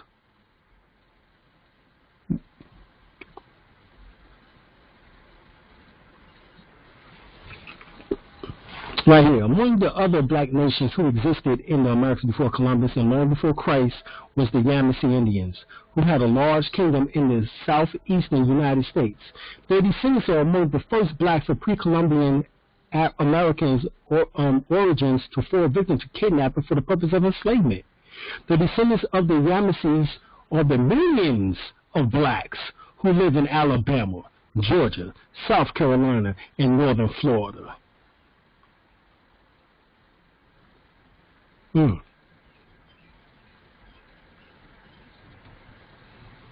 Read this book, Carolina Genesis, Beyond the Color Line, by Scott Withrow. The Yamasee Indians, or Yamasee, also referred to as the Omokarikakin, the Amokaris, and Ametacardio. Now, the Ametacardio is a name in which that the Yamasees had because it was after America. They're listed among the 19 tribes. Somebody move the background, please. They're listed among the 19 tribes as being of dark complexion, found widely scattered among the inhabitants of North and South America. They were assumed to be immigrants from Africa prior to the European discovery of America, whom Lucas Viquez de Leon persisted in slave hunting in Beaufort, South Carolina in 1520. Now this was 100 years before they claimed that Africans came on a slave ship, that they were Africans on a slave ship. So they had to admit that they already thought 100 years before 1619, before the so-called slave trade began, the European slave trade, that is, Albion slave trade, allegedly, that we already was in Beaufort, South Carolina, and they was already hunting us to be slaves to them. Elion referred to the Yamasee as Negroes, being valuable laborers. But so they referred to us as Negroes in 1520, 100 years before the so-called Africans came here. But they say that they was assumed to be immigrants from Africa prior to the European discovery of America. Yeah, a whole fucking 100 years. Yamasee, Yama, is the name of the Asvan brothers, or the Eastern Hebrews. That's who the Yamasees are. The Hebrews, meaning they have E1B1A blood and are indigenous. The Hidden Creek language of Yamasee was thought extinct. The most influential Native American natives or nation has resurrected. The Yamasee Native Americans last seen in northern Florida has returned, being called one of the bloodiest wars of the Creek Muskogee people of the Yamasee Wars of 1715. The Yamasees, which history shows is comprised of the, check this out now, the Yamasee history shows, and they're comprised, so who are the Yamasee? Check this out. They tell you they are conglomerates. They are a conglomerates. They are confederacy. So when you say that you Yamasee, no, you're saying that you are part of all of these. What is Gale, Tama, Uchi, Cherokee, Wichita, which is Washita, Creek, and more.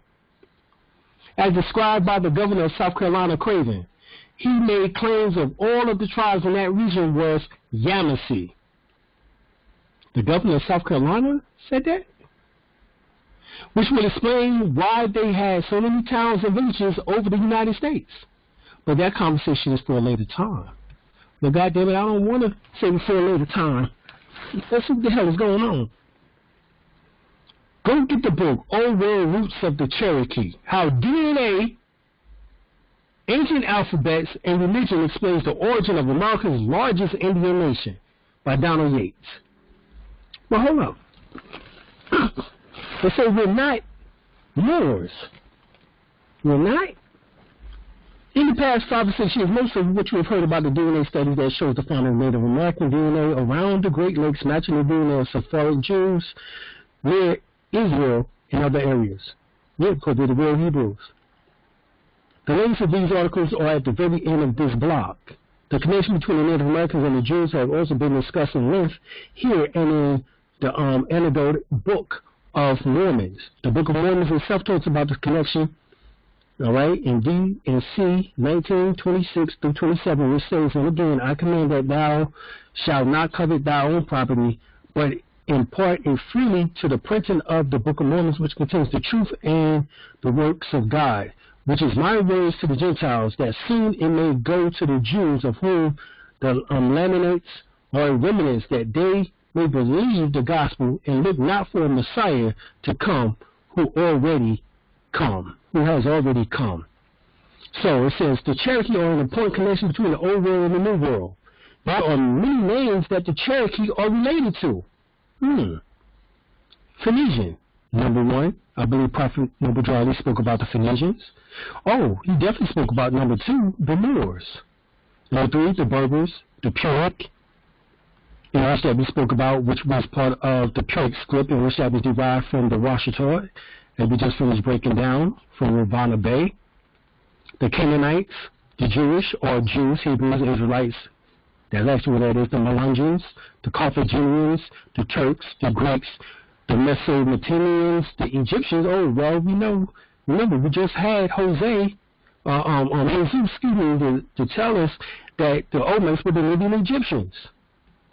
So that means that they're related to the Libyan Egyptians? Yeah, the Egyptians. Yeah, the Cherokees related to them. The real ones. Not those ones in which that we just showed with just 3.1% and less. Who's chiefs? And no teeth in their mouth.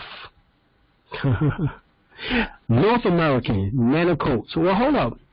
All of the indigenous people say that their grandfather to them is the Manicotes, and the Manicotes refer to themselves as Moors. So what else could they be but Moors? They believe, look up Manicotes. Nanticokes.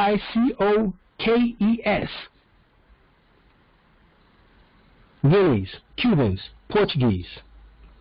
This is the heritage, or this mixed heritage of the Cherokee. So when you say that you Cherokee and you have the mixed heritage of all of this in your blood, that's what you're saying.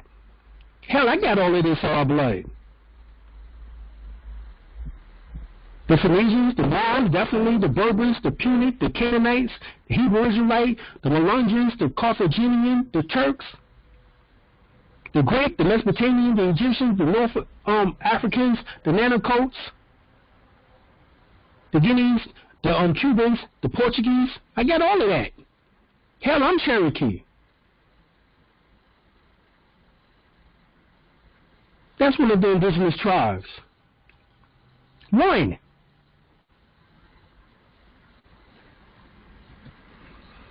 Right here, from a federal depository of New York State, in the Handbook of North American Indians, page 290, it says, they're among the reputed ancestors of the Aboriginal American Indian population, natives are Moors and Turks.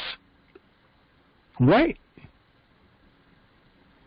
It says, the reputed ancestors of the Aboriginal American Indian population, natives, are Moors and Turks. Well, I think we were just told that as in the book, Old World Roots of the Cherokee. You see Moors and you see Turks.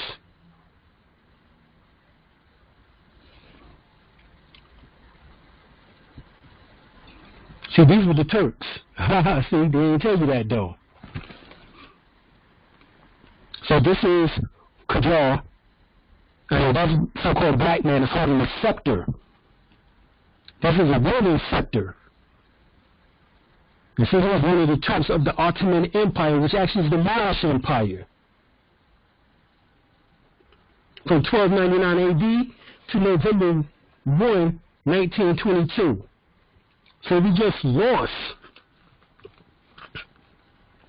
our indigenous ship. As we know, by 1956, President Dwight Eisenhower abolished AA 222141.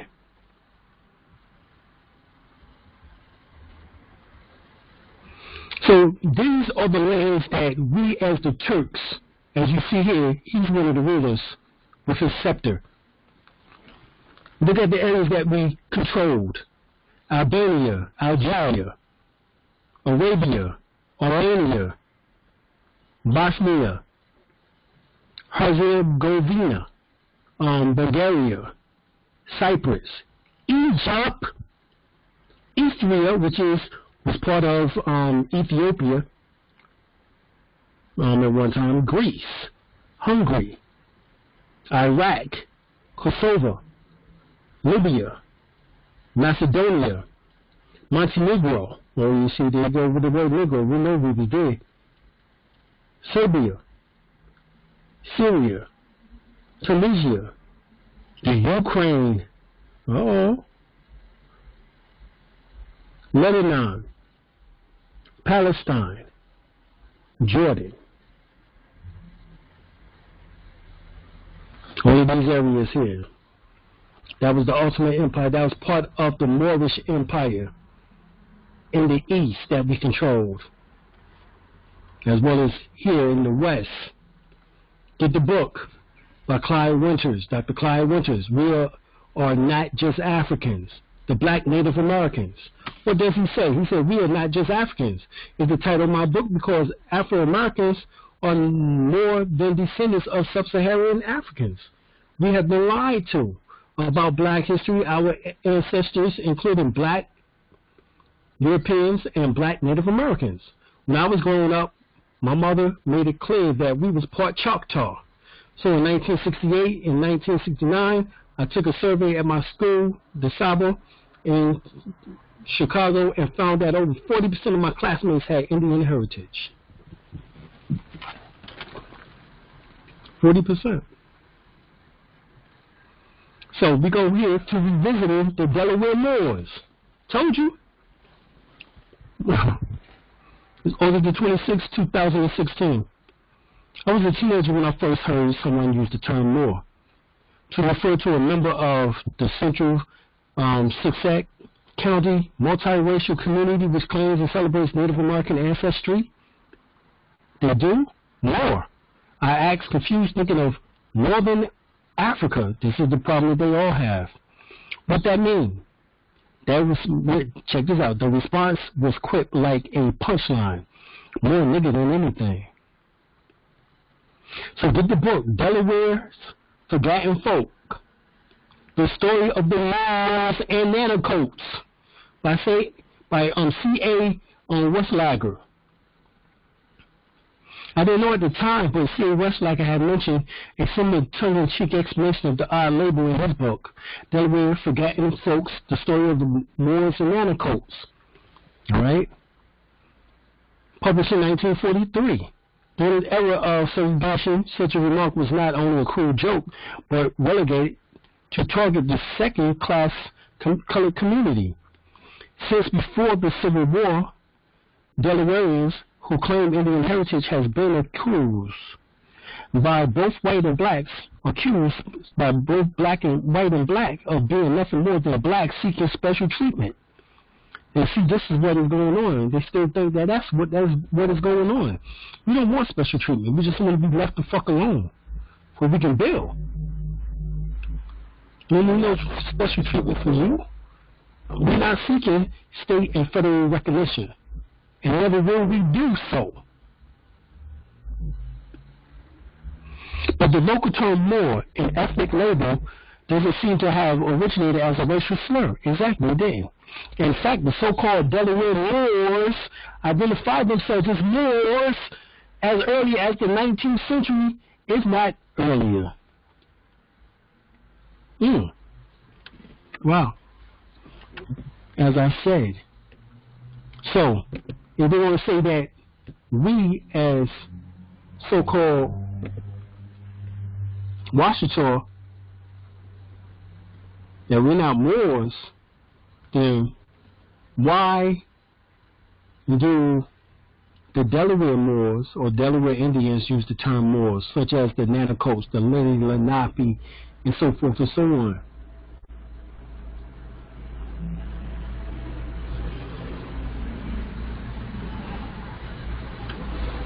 All right. Let me see. Yes, there's sites that can show you a percentage of bloodline lineage of certain, not of everything. All right, but it can show you some information. I gave you the gist of everything. So in the book, Nanoco and the Moors Folk Medicines, the Delawares, the Shawnee, the Seneca, the Mohicans, and other Eastern Indians claim that their forebears originally arrived at knowledge of Mantan Pasikan from a tribe called the Nanocoats. The Nanocoats in Moors Folk Medicine by C.A. Westlager. He spoke about the Aboriginals who called themselves Moors and Nanocoats. Hold up. Let's say that again. The Aboriginals who called themselves Moors and Nanocoats. Okay. Let that sink in for all the people who are saying that we're now Moors. I've destroyed this shit over 100 times before. The Lenni Lenape, Delaware. The Lenni Lenape. One theory is that they are of the Moorish race, and their ancestors were Spanish Moors, wrecked on the coast more than a century ago. Another tradition represents them as descendants of the Nanoco Indians. This is who the Delaware Moors are, the Lenni Lenape. Right? They say these people are usually swarthy, means black, black-haired, and black-eyed, though some of a fair complexion. And some of a fair complexion, there was who we call red bone and high yellow, and we still have them today. They are mostly farmers, and they had their own school distinct from the general public school system, and they're associated neither with whites nor with blacks. Because blacks wanted to come up under the artificial title or label. So they wasn't going for that shit. It wasn't going with being called black, and it has no ethnicity, has no nationality. Black is an object. It wasn't going for that. So they said, well, we move the Negroes out there so they can do that black thing. So get the books, Return of the Ancient Ones, Will the Washitaw, and my book, The First World Order. These three particular books speak specifically about our Washitaw heritage. Interview of the Washitaw by Shabazz, Brother Umar Shabazz Bey. It says, other names used to divide indigenous people are Creek, Cherokee, Hopi, Iroquois,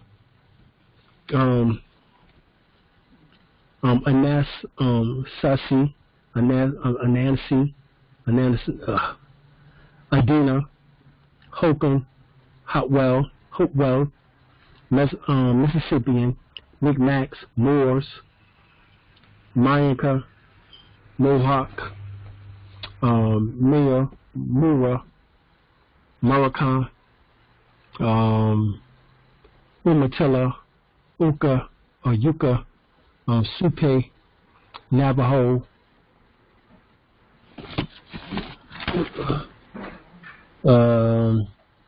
Cohatan, Kodo, Comanche, Cheyenne, Shawnee, Chuen, Kawasha, Dakota, Nakota, all right, Apache, Algonquin, Pesca, Gola, Natchez, Biloxi, Hunisa, Seminole, Chickasaw, Choctaw, etc. We are the indigenous, not Indians. By accepting the misleading label Indian, the origin of some of our people was psychologically removed from this land to India, Asia. The culture of the Olmecs, Toltecs, Mayans, Aztecs, and Incas were evolved into sophisticated societies in the areas known as Central and South America, Mu, can all be linked to the distinct traditions and artifacts originated in the Washita Maya Empire.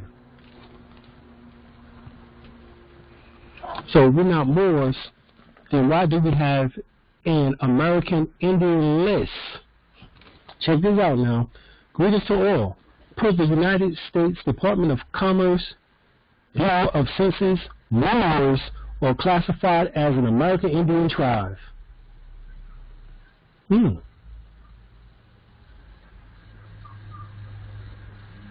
Wow. We got 465 here. We know also a 667 code. And look what's above Moors, Lumbee, Halawa, Sapani tribe, the Khoisan, the Chahari. All these are North Carolina tribes.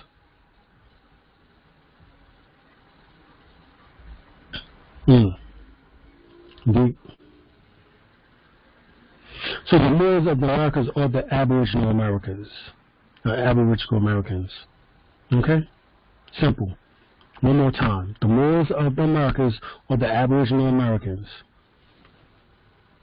Simple. Get the books. The American is the True Old World, Moon Discovered, and The Promised Land, Volume 1 and 2, by Amun-Hotep Shabazz El-Bey. Right? Another book, Pictorial History of America, Northern and Southern Portions of the New World, by S.G. Goodrich. Right? So if you don't believe us on how the people looked, he tells you. All right? The red, brown, and black men of America and Australia and their white supplanters. Damn. He just went right in, didn't he? And this is 1890.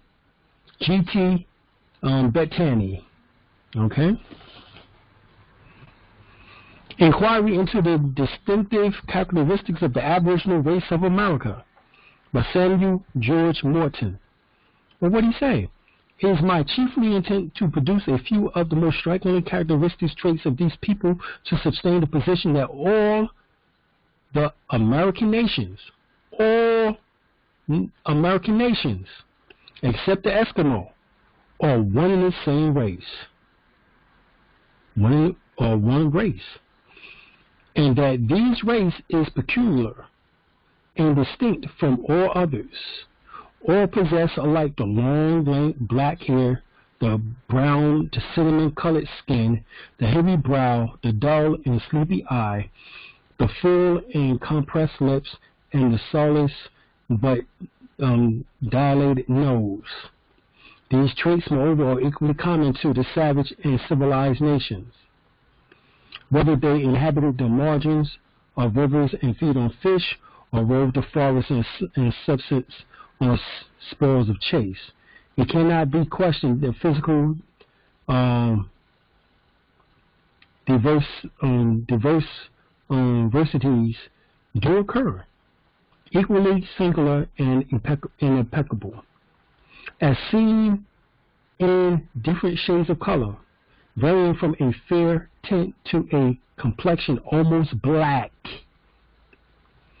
And this, too, under circumstances in which climate has little or no influence. So also in reference to stature, the differences are remarkable in entire tribes, which moreover are geographically proximate to each other. These facts, however, are more acceptance to a general rule and do not alter the peculiar physiognomy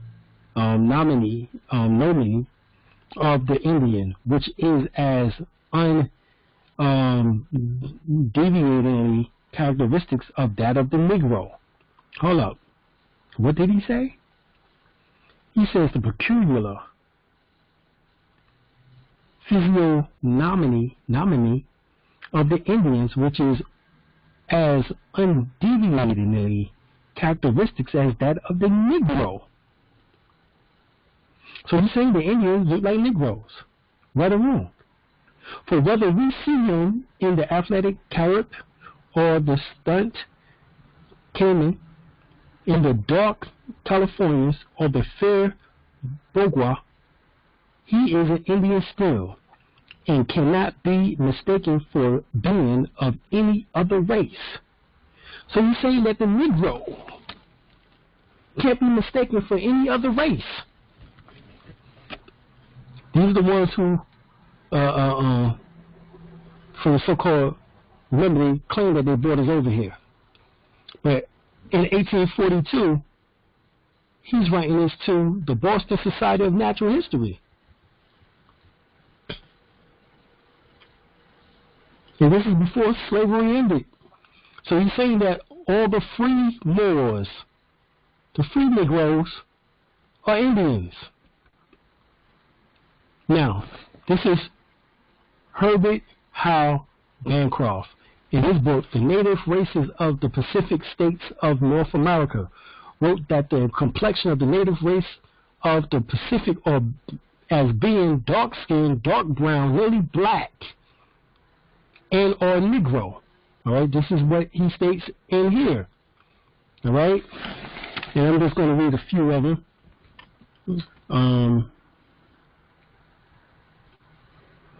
He basically said the same thing that the other guy just said. Their complexion is much darker than that of the tribes further north, often being nearly black, so that with their mutton matted bushy hair, which is frequently cut short, they represent an uncouth appearance.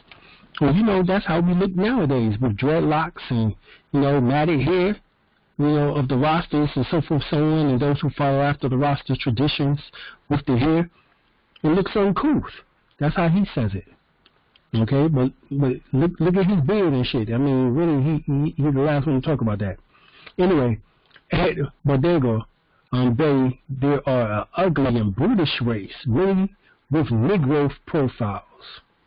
Their complexion is dark mahogany and also nearly black. Their face is round and square with features approximating nearer to the African than to the Indian. On the Sacramento were fine, robust men with low statures and badly formed. Their mouth was very large and their nose broad and depressed, chiefly distinguished by their dark skin. Their features, of course, broad and of a dark chocolate color. Ugly, stupid, and savage. You see how they feel about us?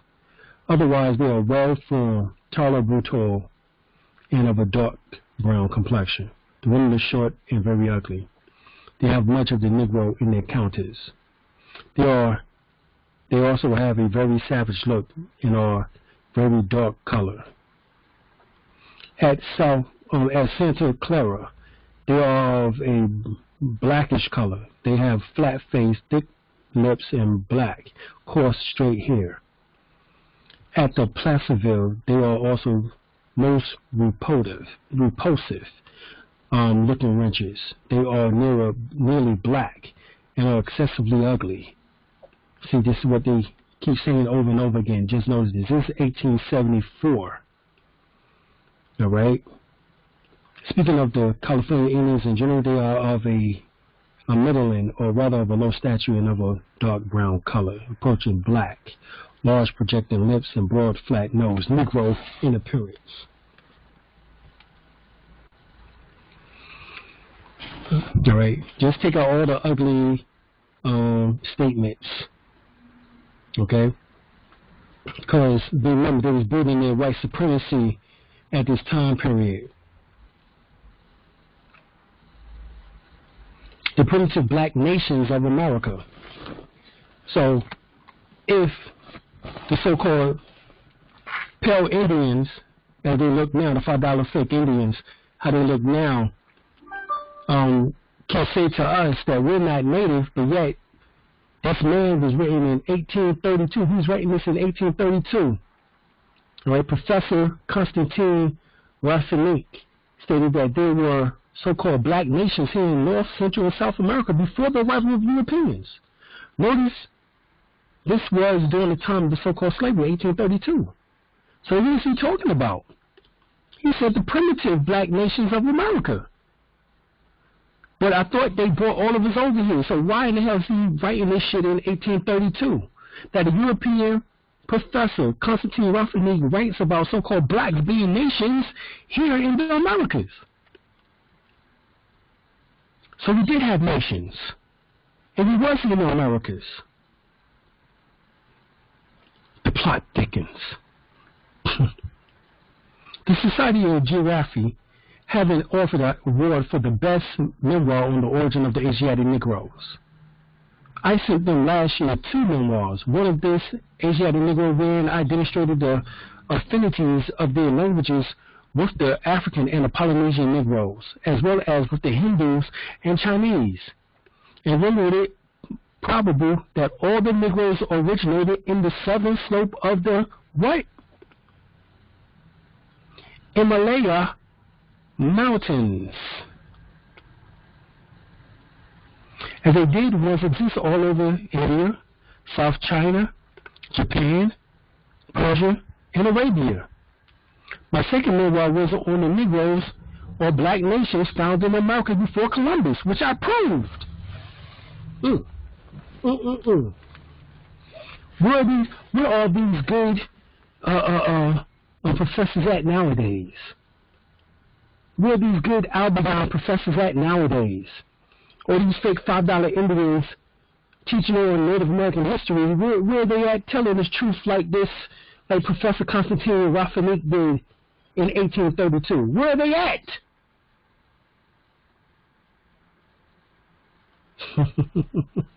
They stay in your goddamn buffalo. That's what they are.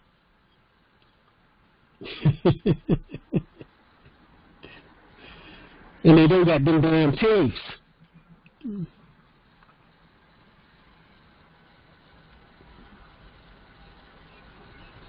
Africans don't have these damn teeth. So we know they didn't buy us 400 fucking years ago. You get it? We are the Paleo-Americans. Professor Constantine tells us about who we found here.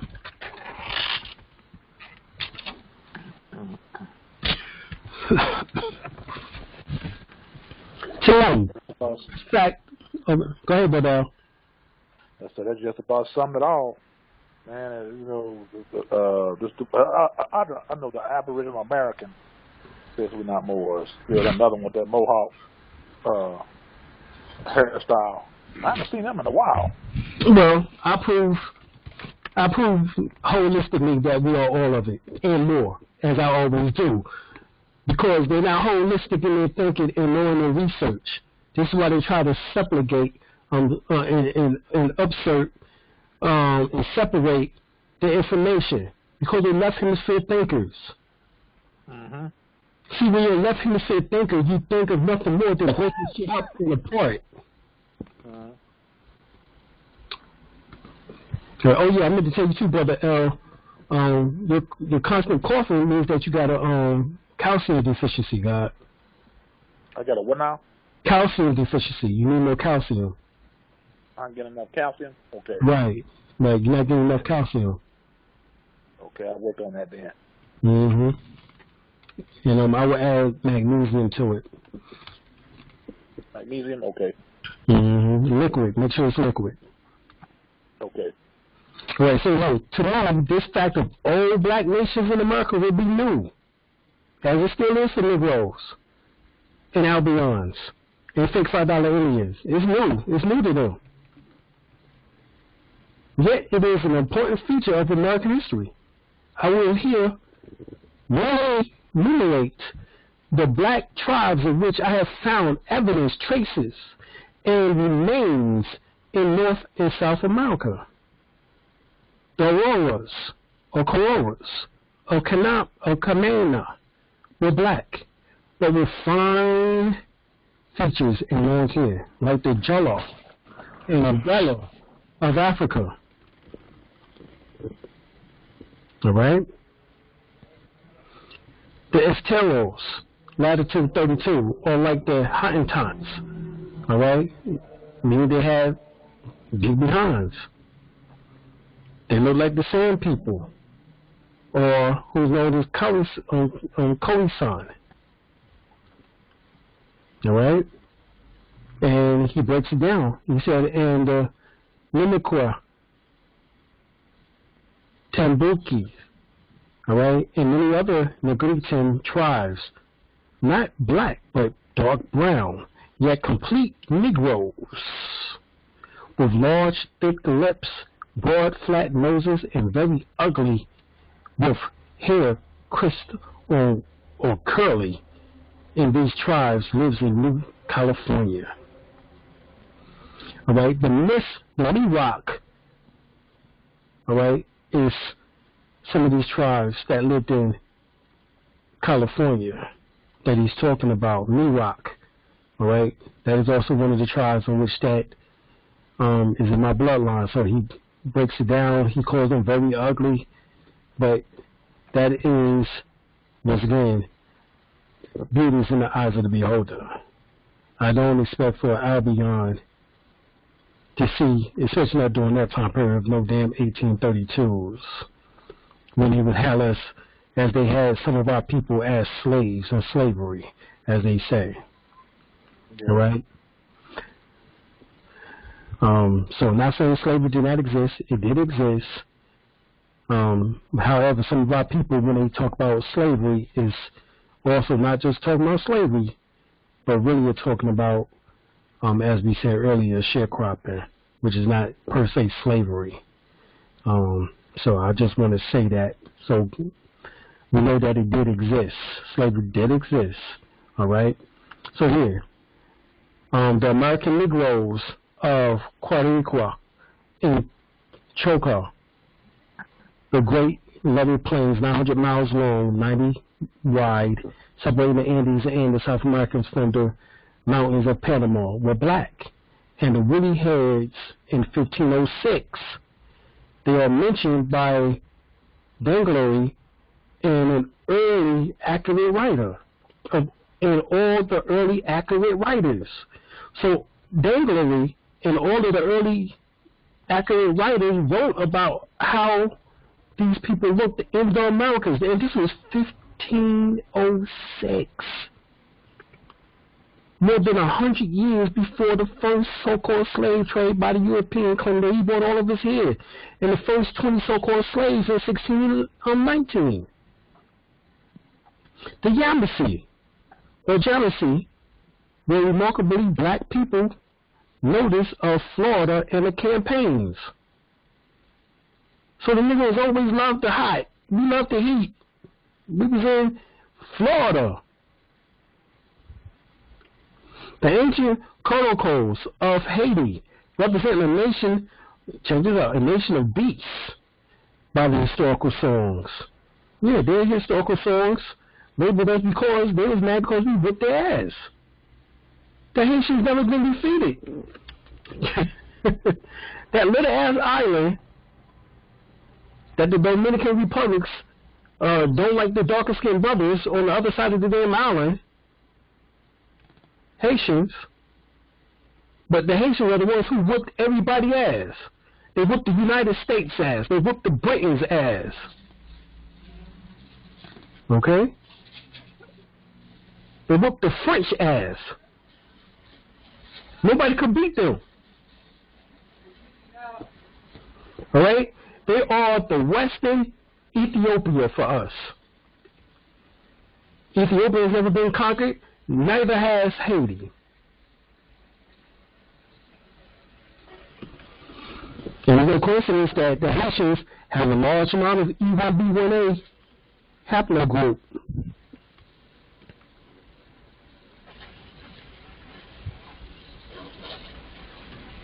The colorful names of the Carib Islands, called Black Caribs, or Guinea, or the Guinea by others. The Guam, that's what they refer to as the Guinea, alright, or the Califanamis. The Califanamis or Califanam, they was known as the Black Caribs.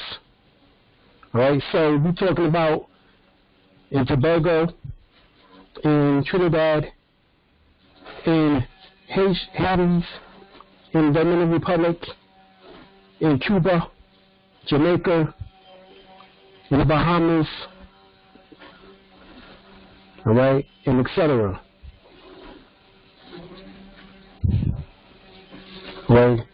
The alcohol of the Catara, mentioned by Garcia in the West Indies, quite black. But every place we just named, that is called the West Indies. So that means that the Krawaho, or the Araho, are related to the Carib, the Arawak. These are Arawak. The Auroras of Raleigh, and the Aurora of the Spaniards, ugly black and brown Negroes, yet existing near the Orinoco, in language known called monkey by their neighbors. And who is their neighbors? We're pretty sure that it had to be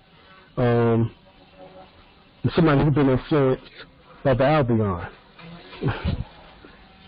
The Chamas of Guyana, black or brown Negroes like Hottentots. The Nanjapas and the Portuguese of Nienhof.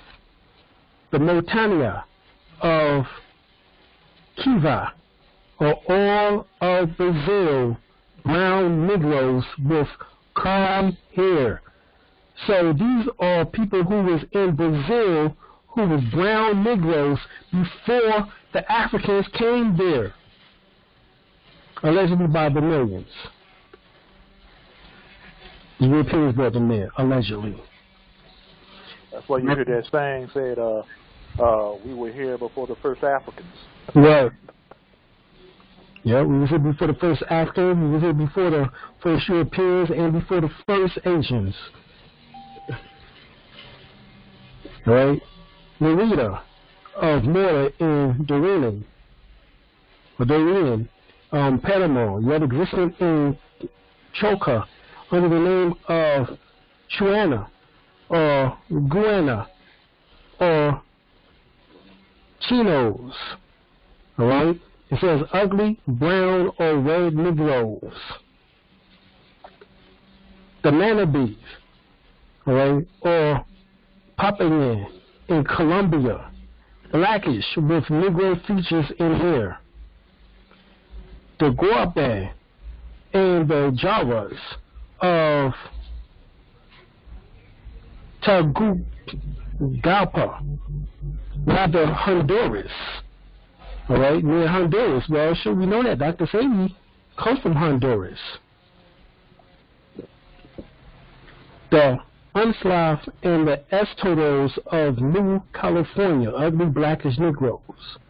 The black Indians met by the Spaniards in Louisiana in 1543. Those are who? Those are the Washitaw, the Choctaw. All right, so get this book, The Discovery of America, an outgrowth of the conquest of the Moors by the Spaniards. Right? So they refer to the Indians as the Moors, according to this book, The Discovery of the Americas.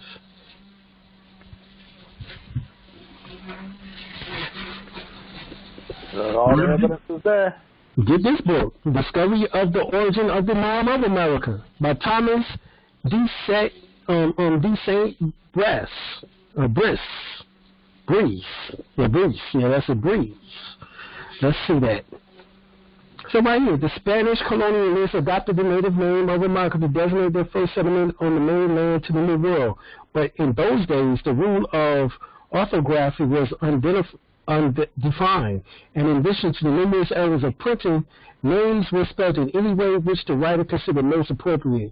And hence we have America, not only written as America, or Amerigo, or America, but Marica and Morica in America. But alright, so therefore we are Moors from America, Morocco.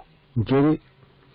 So if you see here the word M-O-R-A-C-A, you just add an O in and it becomes America, which is Moors. So this, we are Moors from America. We are Moors from America, which is the same sounding or phonetics as Morocco. So it's not Morocco from Africa, even though we have ancestry from there too. But it's talking about here in the Americas, the Moors from Morocco. The Moors from Morocco. So when they say, well, where Moors from? The Moors are from Morocco. America, nigga. Right here. So when they say that we're not Moors, then they're saying that they're not American. According to this is the origin of the name of America. It's Morocco. Morocco. Morocco. Morocco. American Moors. Right. So that's how you destroy that information from any dumbass. Get these books, Susu and Susu-nomics, or Susu-economics. The history of the Pan-African trade, commerce, money and wealth by the blacks found in Americas. The Nile builders, they were dark-skinned, woolly-haired blacks who were indigenous, native to North America and akin to Olmecs of South America. The Olmecs in Washita. So see, all these books that I'm showing you speak about Washita, but yet they're saying that Washita don't exist. How we don't exist, but yet there's dozens of books written about us. The Olmecs of Washita, Black Californians, Zamneses, the Californiani, and the other pre-Columbian blacks of the Americas was part of a prehistoric trade network that began in Africa and spread it worldwide over 100,000 years ago at various periods afterwards. Right here. Leading South America, Dr. Albert Goodyear, a South Carolina University professor, say humans lived along the east bank of the Savannah River 50,000 years ago. The 51,700 years North American site found in Alim El-Bey County, South Carolina, by the Savannah River is less than 30 miles from the Atlantic Ocean. The evidence for the ancient African migration came in multiple forms, skulls and skeletons, footprints in lava, campsites, genetic N1, F4, and D haplogroups, linguistics, paintings, carvings, architecture, Egyptian writer, Egyptian writing means hieroglyphics, metra, artifacts and sculptures, or structures, excuse me. So remember, we just seen Jesus or Jose, or I shouldn't say not Jose, but Jesus. We just seen Jesus break down that the Olmecs were who? The Nubian Egyptians.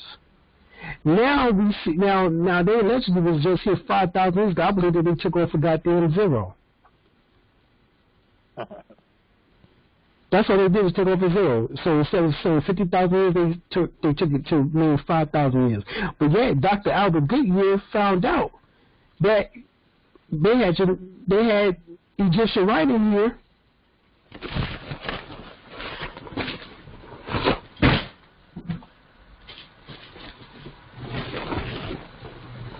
That they had Egyptian writing here dating back to 50,000 years ago? 51,700 years ago. Egyptian writing, artifacts, and structures. What type of structures? Well, we know about the structures that's in the Grand Canyon. The 18 temples.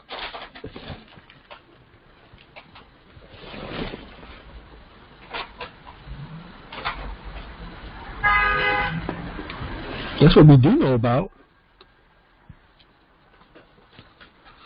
So, here's data. This data exposes the false premise that the first Americans came from Asia once and for all.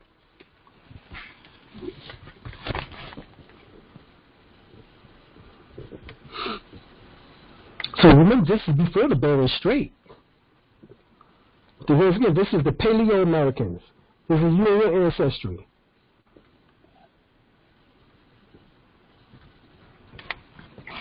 The first Americans were Africans. You get the book by David Imhotep, PhD.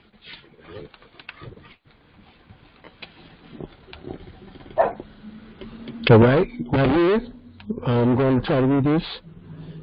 He said, identity of the first Americans.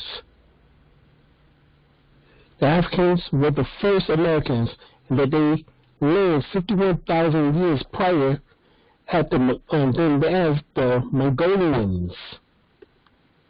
Right, so here we were 51,000 years prior to the Mongolians. Remember, the Mongolians didn't come until 459 AD.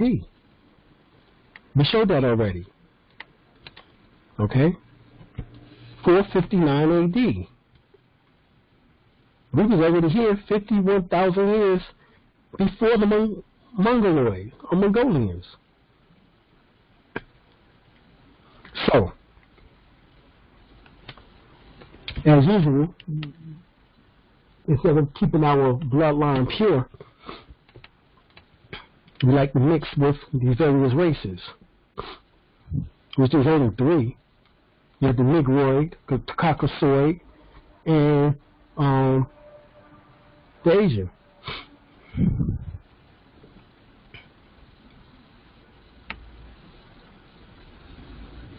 And then you have the mulattoes, of which that comes from the mixing of those three.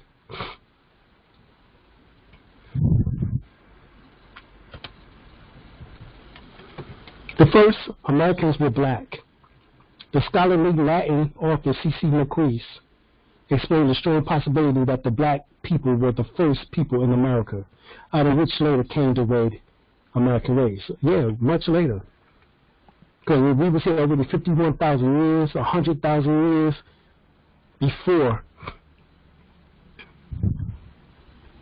As the emperor's already told us that we've been here over 100,000 years. And then you add in the fact that they just got here 459 AD. And from that mixing, along with the Spaniard, the Britons, and the rest of them, is how we get the lighter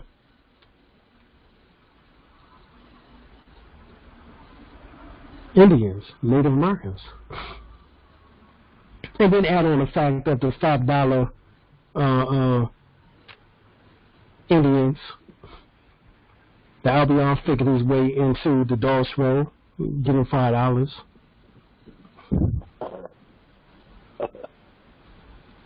This is what we get. But the original were us. And it's always been. Whether in Africa, whether in Asia, in Europe, which is Asia Minor, or in the Americas. We were the first all over the world! As I've already stated. So I said, it is likely that we repeat long ago that Western America was also a Negro continent. And that so you're talking about the whole, you're talking about North, South, Central, the Jordan Islands, the whole thing, America, Americana, the Negro continent, and that the Ottomans of Mexico, the Caracos of Haiti, the Matanya of Brazil, and the albinos of Panama, or the remnants of the aboriginal Negro race out of which developed later, which is known as the Red or American race.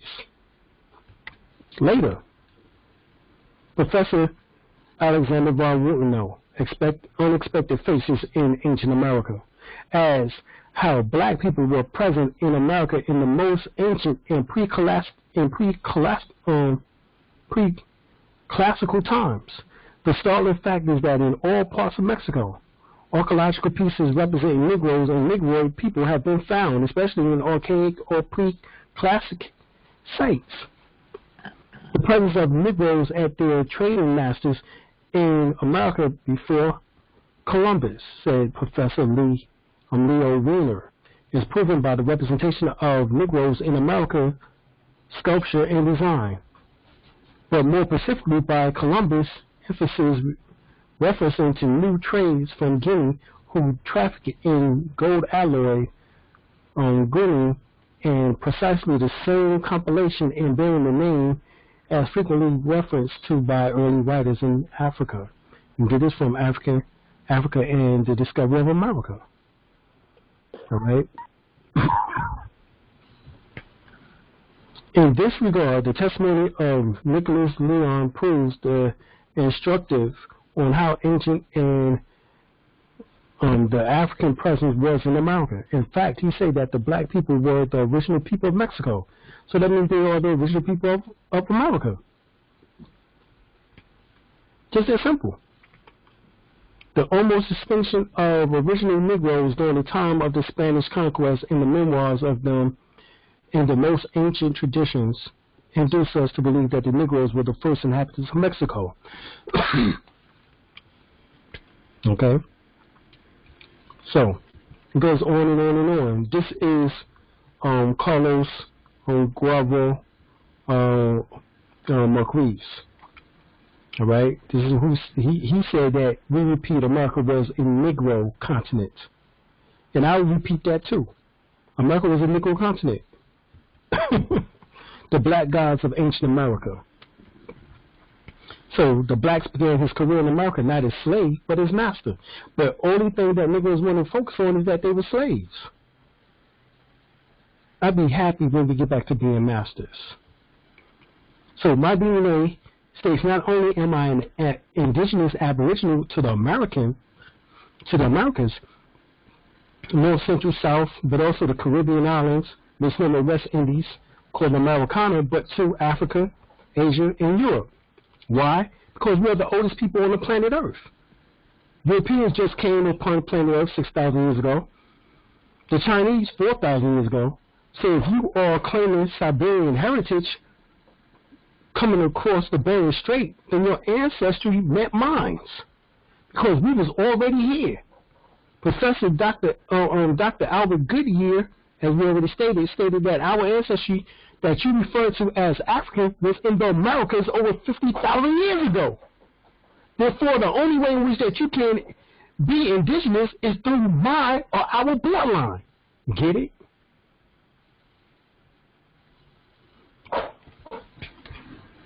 Treaty with the Comanche. We talked about this already. The Cherokee, Muskogee, Choctaw, Osage, Seneca, Quapaw, the Wichita and Comanche. How do the Osage look? Well, according to Lewis Henry Morgan, the Indian Journals, 1859 to 1862, he says the Osage, the Kwa, and the Quapa. Now, hold on. Who is here? You see Osage, Seneca, and Quapa. You see the Osage and Quapa. Well, hold up. He's writing about how the Osage and the Quapa looked. He says speaks the same language with slight dialectical differences. The Osage and the Qua are both very dark-skinned. Okay. So a considerable proportion of the blood of the southern Negroes of the United States is unquestionably Indian. This is from the Smithsonian. This is the Bureau Annual Report of the Bureau of America. All right.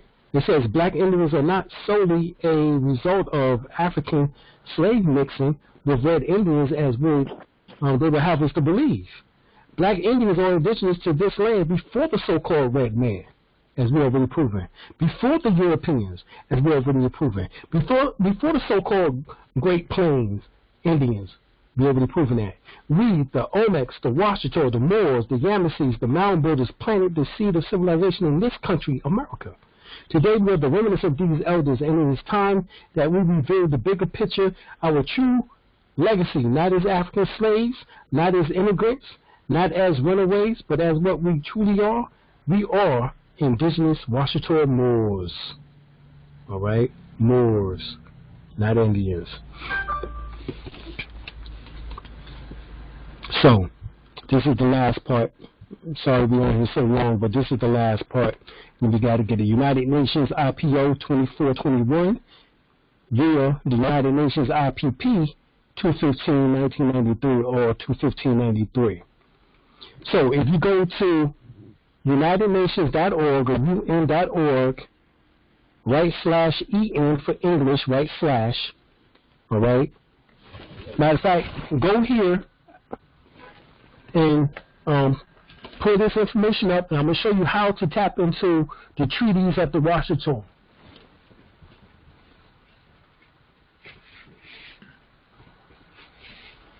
All right.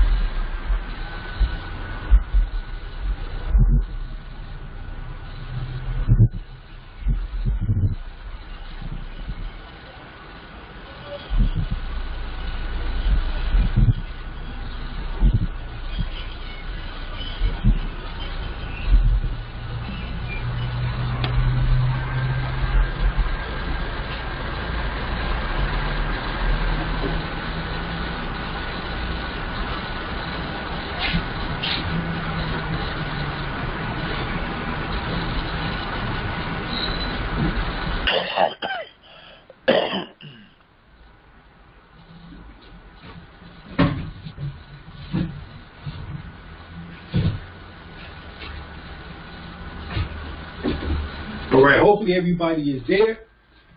Now, I'm here. This is where people say, well, the WASHITAW isn't on the United Nations website because they don't know how to do any research. Right. So, here we go. United Nations or UN.org /EN English to the United Nations. All right, so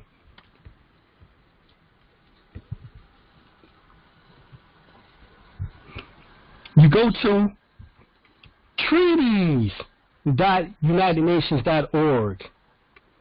So you get onto unitednations.org, then you go to treaty collection or treaties.unitednations.org or UN.org. This is where you will find out with documentation. Now, only treaties can do treaties with other nations. So if WASHITAW isn't who we say that we are, why are we listed in the treaty section? Right. Right.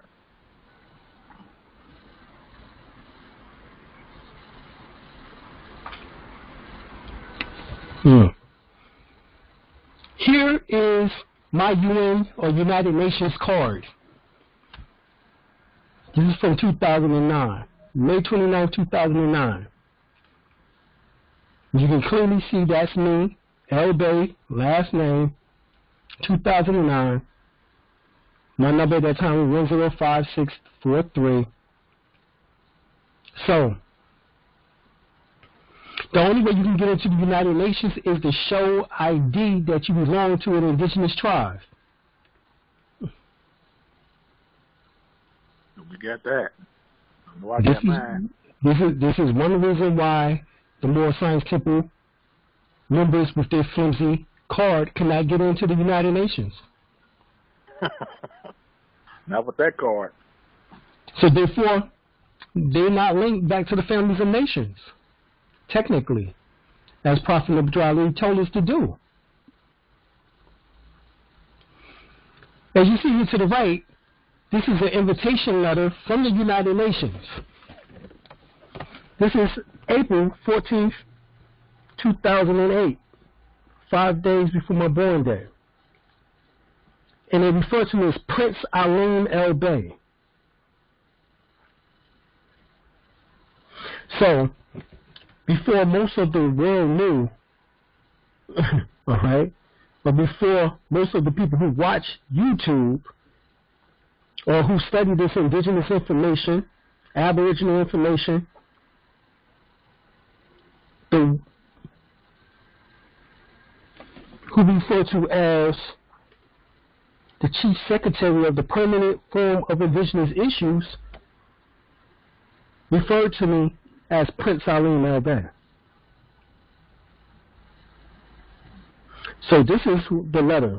I have the pleasure to confirm the participation of your organization as observers in the 7th session of the Permanent Forum of Indigenous Issues, scheduled to take place from April 21st to May 2nd, 2008 at the United Nations headquarters in New York.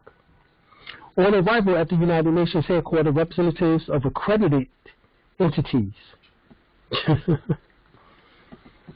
So WASHITAW is accredited. Organizations of indigenous people, non-governmental organizations, and academic institutions requiring ground passes for admission. So you have to have a ground pass for admissions to the United Nations premise as advised to go through the visitor entrance. You can't just go walking into the United Nations. See, all these niggas come out. See, this is them trying to act big and bold and talk on YouTube. That's beautiful. But I'm going in their faces. I'm going into judges' faces, lawyers' faces, DA faces. I'm going into the world, we're going into the world scene, into their faces.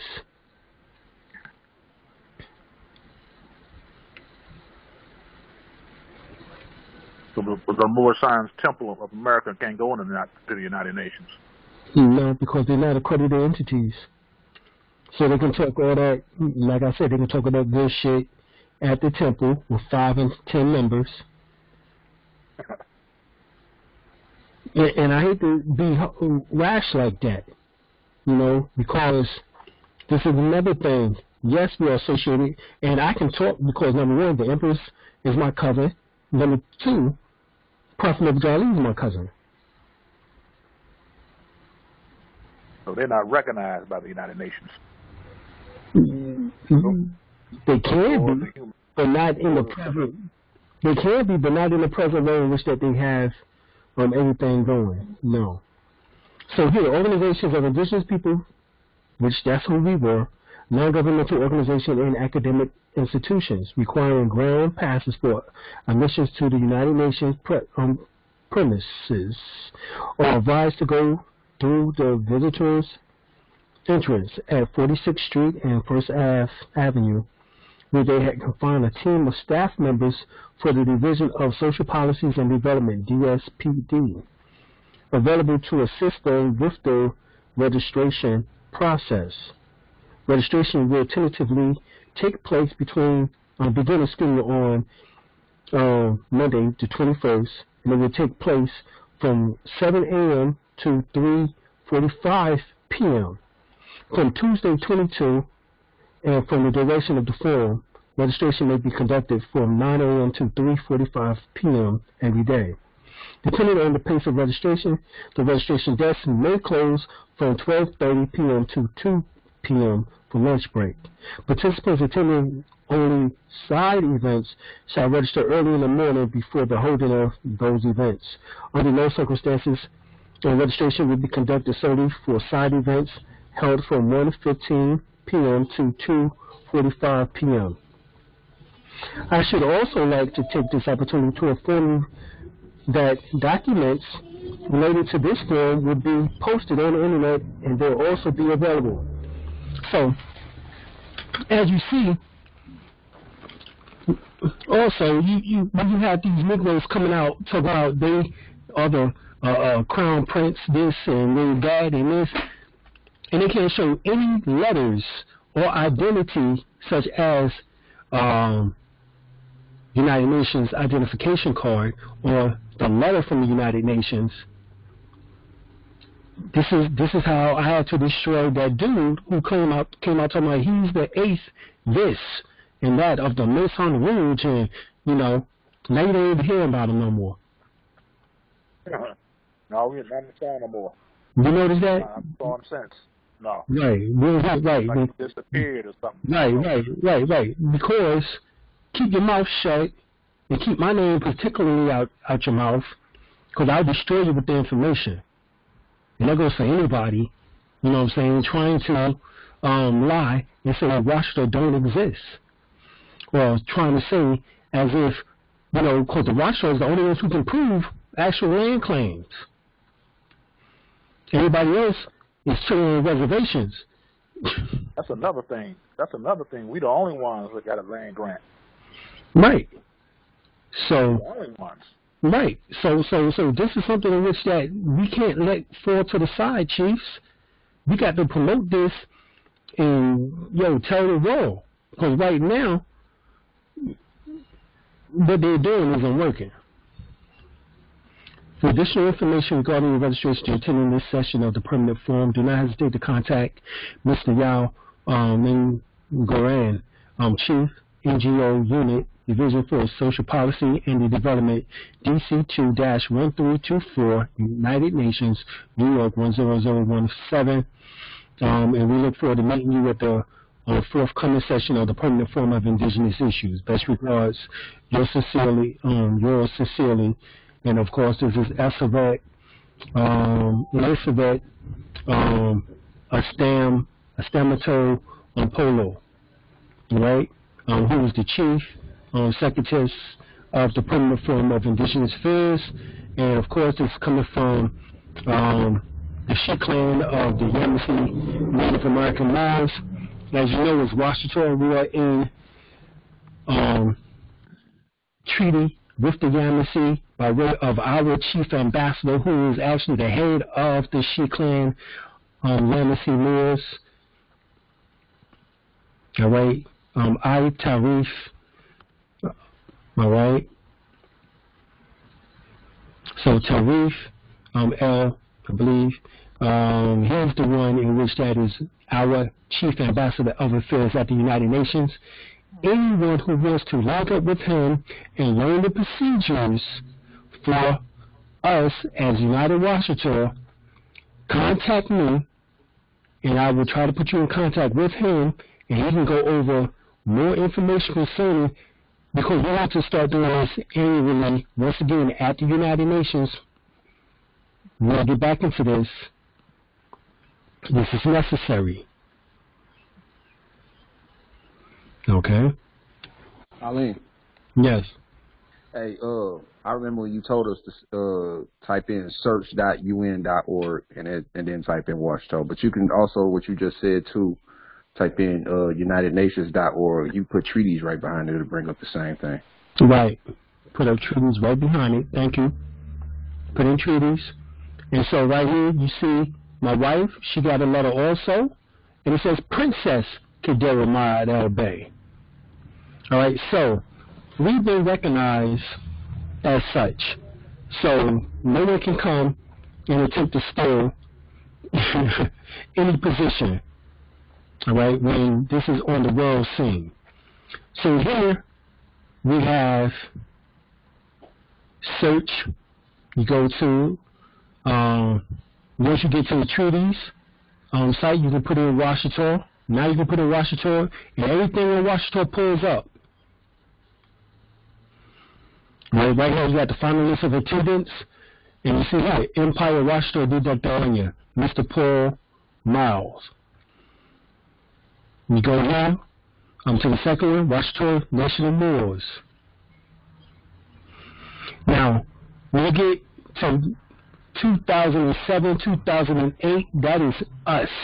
That is the United WASHITAW, or the WASHITAW National Moors. That is us who were going to these forums. You want to say our 2009 batch, but we've been going since 2007. Alright, so right here, when it says WASHITAW National Moors, that's us. At the attendance of the sixth session of the Permanent Forum, WASHITAW National Moors. Attendance of the sixth session of Moors, once again, this is 2007, the other one is 2008, and that is us. WASHITAW National Moors. That's how we went. All of us went as the WASHITAW National Moors to the United Nations.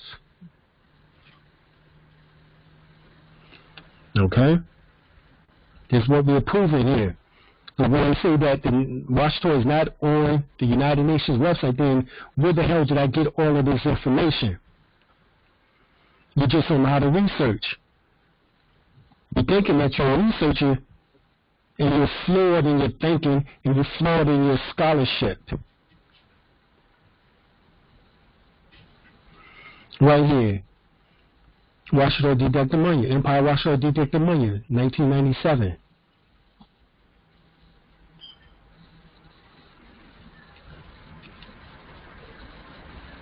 (1998).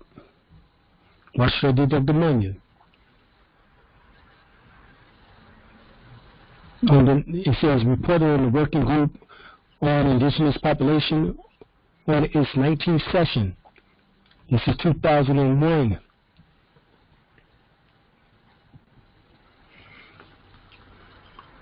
Right here in 1999, WASHITAW Didactimonia. 1996, WASHITAW Didactimonia.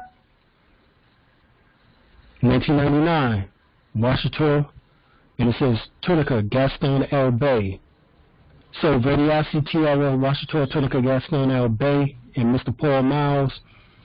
And this is 1996. Excuse me, 1999 is here on this one. This is the fourth one. Brown, and Brown and Harold. All right, Dr. Harold. So here, right there, we go down to 1999 again. The last one said once again, Veriasi Tierra, WASHITAW, Tunica Gaston El-Bey, and others. Right now, 1999 was the same year that the Empress bestowed the title Crown Prince upon Prince Ramesses Abel Bey, known as Prince Hutan Tupac Bey. He received that title of Crown Prince. 1999, June 7th, 1999, it was a birthday gift for him because he was born on June 7th, a Gemini. And he's also my cousin. So it's no coincidence that the reason why they put fire under my behind is because I'm related to them. trying to get this word out, trying to get understanding. But everybody want to have an ego. I just want the truth. So yeah, 1997, Eastern Cherokee, and then you got Empire Washitaw Dudectomania. Here's some more. I go on and on and on.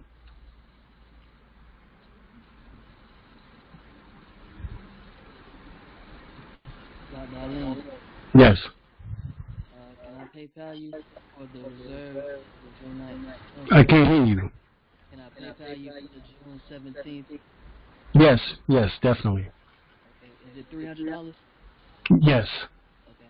And the PayPal is Cultural Freedom, CULTURAL, Cultural Freedom, FREEDOM, Cultural Freedom. So, they say, well, the 215 number 93 don't exist. It don't? Then how are we here at the United Nations Economic and Social Council? This is a permanent forum on indigenous issues, 6th session, and you look over to your right, who do you see? The Washitaw Nation of Moors. This is 2007. This is when I began going to the United Nations. This is us, United Washitaw, went as United Nation of Moors. And our brother clan is the Yamasee Native Americans Mount Arafat Clan Embassy.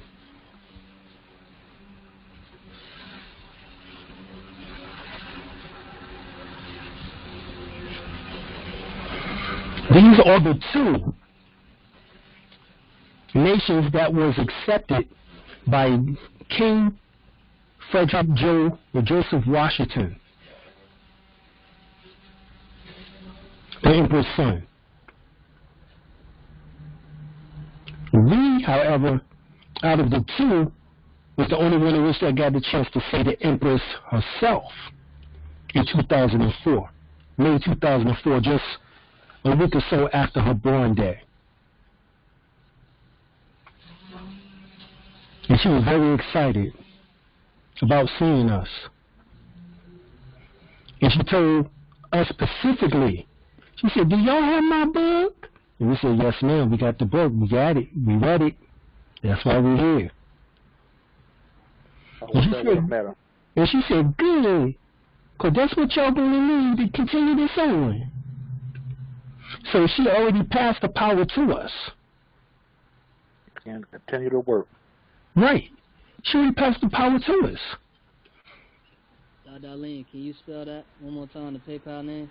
Cultural Freedoms? Yes, CULTURAL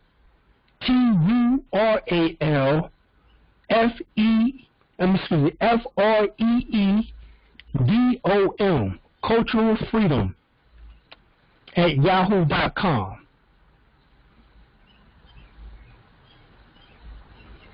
Or whatever the PayPal thing is. I think that's what it is. Yeah, Cultural Freedom at yahoo.com. So here, as you see, this is 2007, May 2007. This is my first year going. This is 2007 in New York. And so you see us, Washitaw Nation of Moors. That was us. With the Yamasee Native Americans. That was us.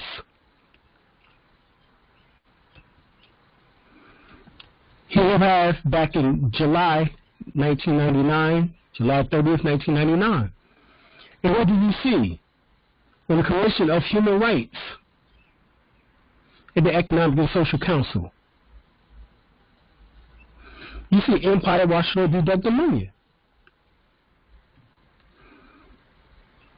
Here, this is New York, April the 21st through 2nd May 2008. This is also us again, when myself, my wife, and others went with us.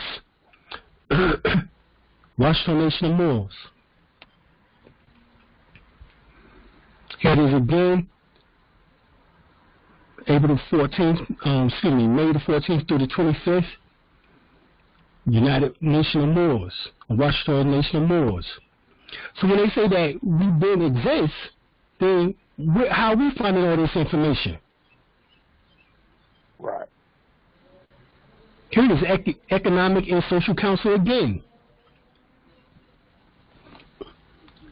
And what is this talking about? Reports of the Working Group of Indigenous Populations on its 15th session.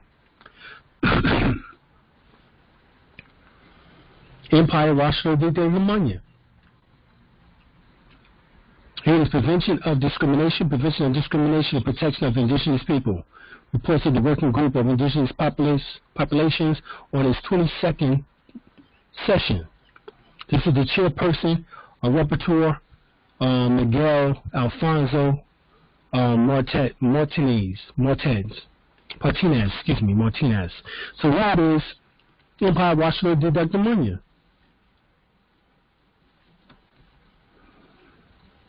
Once again, Empire, WASHITAW, Lemunya. Here it is again, Empire, WASHITAW, Lemunya. August the 12th, 1999, WASHITAW, Lemunya. And understand, these sessions are in Geneva. Our sessions are in New York. The Empress told us that we should only be dealing with the Geneva United Nations. However, the United Nations in New York is the closest one for us. Otherwise, it's a large bill in which that we will have to go to Geneva. The last time that we went was probably Joe. He took, we was able to go. My wife and I, he asked us to go, but our chief of staff ended up going, in which that he had to end up talking about information in which that he was not supposed to talk about, so he had to end up apologizing for spilling the beans on some of the projects in which that they was working on. But that's another story. So right here, as you see, August 19th, 1998, you see WASHITAW, Lemunya. Permanent Forum on Indigenous Issues. You see, right here, reports of 5 sessions, May 15th through the 26th, 2006. And who do you see? Empire, WASHITAW, Nation of Moors. Right? That is when our ambassador went. And as you see down further, you can see Mount Arafat Embassy, Clan, Yamasee, Native Americans.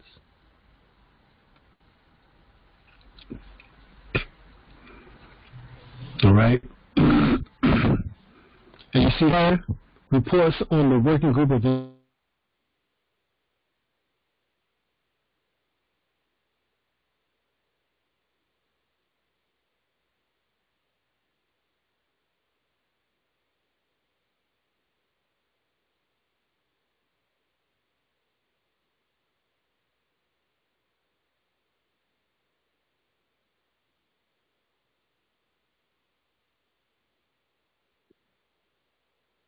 Did he cut out? I don't know. Sound like he did. Yeah, it sounds like he did. Sound like he's trying to get back on.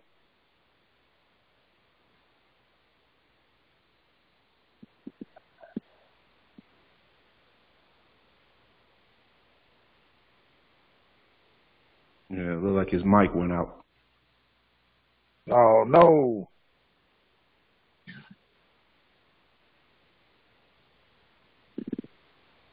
Yeah, I wanted to tell everybody, that those who don't know, that Memorial Day is not a so-called quote-unquote white man's holiday, as I hear some people be saying.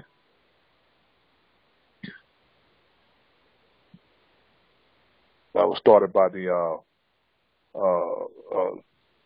Civil War veterans, or the so-called blacks that died on the battlefields in the Civil War on both sides. They started that. They created that. So, as you know, Europeans always want to get on the bandwagon. They kind of took it over.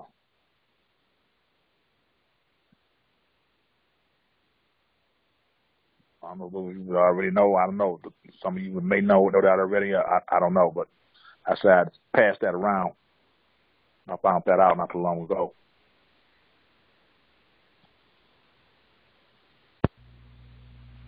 No, I didn't know that. Yeah. I had to pass that around, yeah.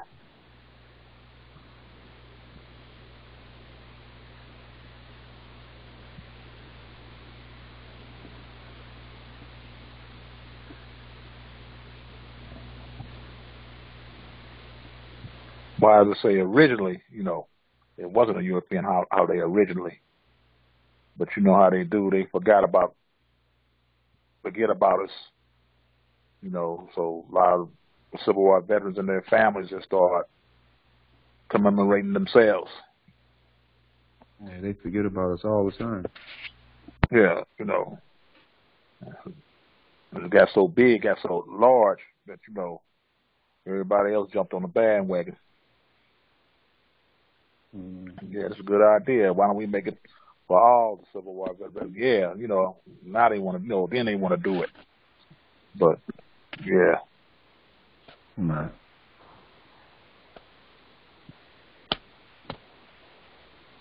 These people funny, man. Yeah, they they off the chain. Oh, they didn't like that shit. Okay. Yeah, that. Yeah, the way that we unify this information, they don't like that. Too bad. It's gonna happen. It's gonna happen. Oh, you didn't drop too much information today. So, Eileen, pouring us using treaties because the 13th and 14th Amendment didn't help us. So I know you could, right. Stick to Article 6, Section 2. Yeah, 6. Yep, Article 6. And because, as we can prove, our information is in the treaty section of the United Nations, so that's international law. Yeah. We can prove that. Indeed. So, that's just what it is. Also, that American Declaration of Rights of Indigenous People, too, right? Yep. Yeah. I love it. What B.A. Baracus used to say, I love it when a plan comes together. Exactly. Yeah, I still got to get that Declaration of Rights of American Declaration of Rights of Indigenous People. You can download it, Fahim. Just type it in. It's downloadable. Okay. It reads the same as the UNDRIP in the First World Order. Okay. That's that Bible, man. I love it. Oh, yeah. I need another one. Sometimes I go to bed with it. Fall asleep trying to read that book. Hey. You hurt feelings with that book. I know I have. Yeah. Yeah, you do. Like he was saying earlier with them so-called natives, you shut them down too. First thing they want to say, you came on a slave ship. No. Exactly. My DNA says something different, dude. Yeah. Shut them down real quick. Even with the Queen of Hawaii, I forget her name, Lulu. I forget her whole name. Kalani. As soon as you put that information, that shut them down too. Yep. Sure do. Yeah. Sure do. That's a whoop-ass book. Oh, man. Yeah, it is. You got to laugh at it. You're like, where y'all come from? Like, Johnny come lately. What you doing? Exactly. So they're trying to say, we culture vultures, but wait, you don't know your history. You know? Uh-huh. Now, why is it that they don't know their history? That's the question. Man, I don't know it. I came across a Yamasee. He wanted to say, oh, we not Moors. I said, oh, wow, bro. Mm-hmm. Nope. Man, I said, it's too much out there for you to be doing that. Exactly. But he was doing that polygamy. I think he had a cult thing going. Mm-hmm. I'm sure. Yeah. Yeah. Hey, I ain't seen him since. He used to get mad at me. He got mad at me. I was like, dude, I'm not doing it. I'm trying to help you.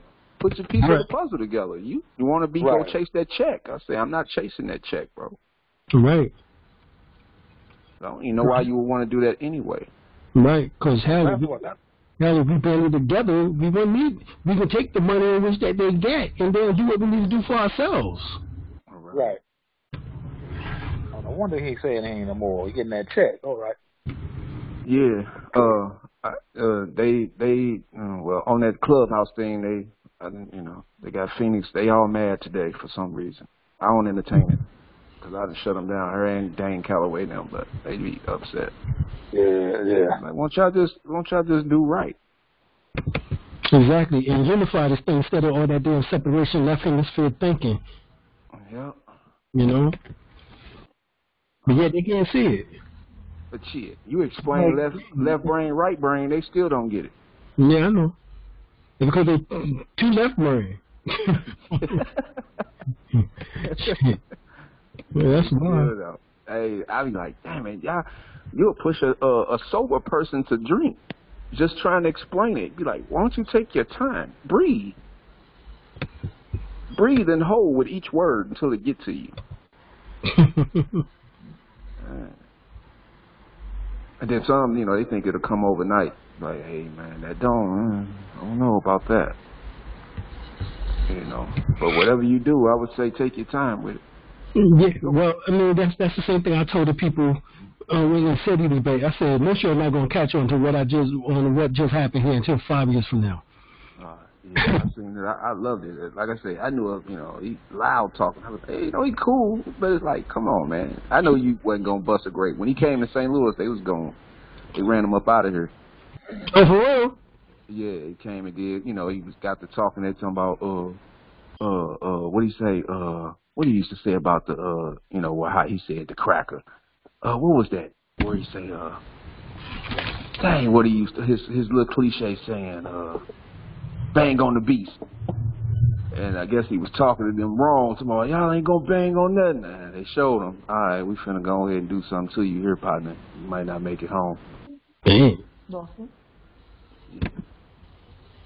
I forgot Dr. what was that brother who brought him here. Do you have a class on writing writs and on research? Yes. What's the name of that course? It's in this class, but we'll get to it. We might get to deal with the historical information because there's so much going on. So in between this, we will be dealing with the writs. We will be dealing with UCCs. We will be dealing with authentication of the birth certificate on the SS4 form, which is a Form 98 form on the trust, in particular the common law irrevocable trust or express trust, and different other things. So we will be dealing in that information. Right now, we're just trying to get this straight as far as our history so that everybody on here and our family members know and that they can protect themselves against all the nonsense of which that is out here right now. Whether it's coming from those who claim to be Aboriginal or those claiming not to be Moors and those who say they're Moors but they not from here, they from Africa, or the ones who, all the dumb stuff that we've been hearing. But when it comes to DNA kills all of that. These damn teeth in our mouths kill all of that.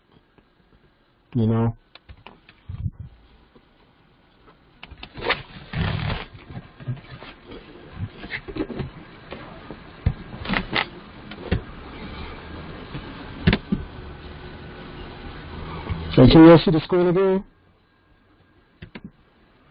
Yeah, we see it. Alim? Yes. Yeah, I was explaining earlier when you went off that minute that about Memorial Day. It's not the European or so-called white man's holiday. Right. Originally, it's not. Mm-hmm. I was dropping that. I heard some brothers on YouTube talking about that's the so-called white man's holiday. No, it's not.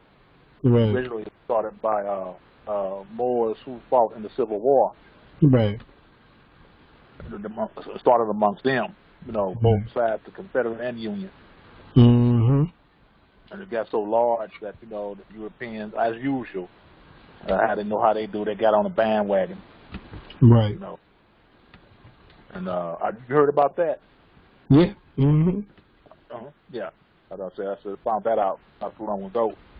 You know, originally it was started by, you know, so-called Black Civil War veterans.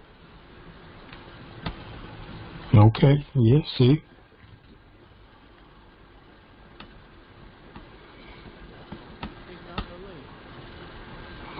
All right. So here we have, once again, you go to treaties or go to UnitedNations.org. You put in Washington, or excuse me, WASHITAW. You can put in treaty, United Nations, or United Nations treaties, and the section will pull up as stated. And here it is, 38 findings for the WASHITAW, as you see. And actually, the documents that is, there were some earlier documents which that were given to me back in 1997, 98 by Dr. Aquila. Dr. Aquila, me and her used to do lectures. This is when I first started doing lectures in Atlanta, Georgia. And we would do lectures on, and she was WASHITAW. And we would do lectures on Tantra Kriya Yoga, cultivating the male energy and cultivating the female energy. Now, similar to what Mantak Chia and also what I end up teaching and learning from my personal teacher, my wife and my personal teacher is Sunyata Saraswati. So, these forms, which are here to the middle and to the left, to the right, middle to the right, are actual forms in which that she gave me, and to me, that verified the WASHITAW information, and this is back in the late 90s, like I said, around 97, 98, all right? So, she allowed for me to make copies of the documentation. So that's my first time getting documents, you know, on the WASHITAW from the United Nations.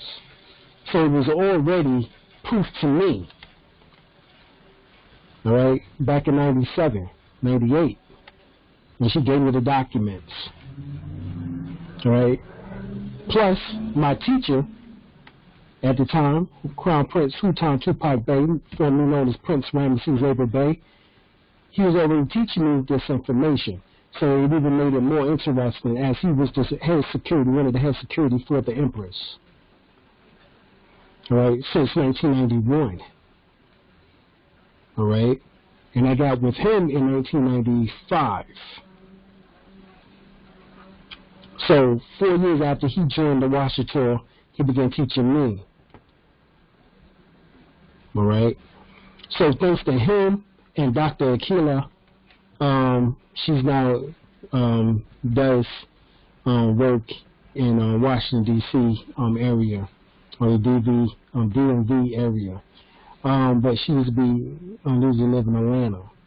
But before she left, she's the one who gave me these documents. And then in 2003, summer of 2003,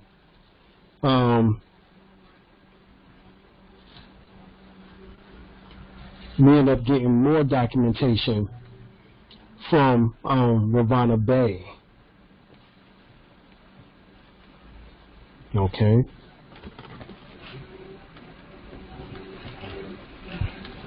So as you see here, different nations, organizations,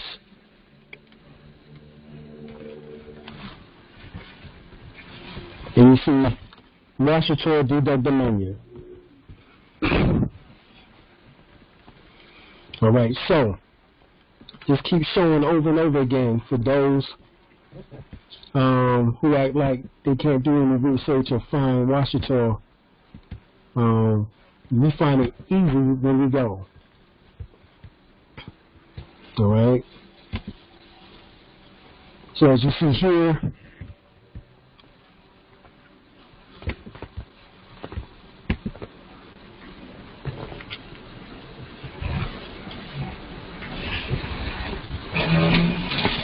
these are proof that the United Nations and our, that the WASHITAW, Empire WASHITAW and the WASHITAW Nation, which is United WASHITAW Nation, are at the United Nations.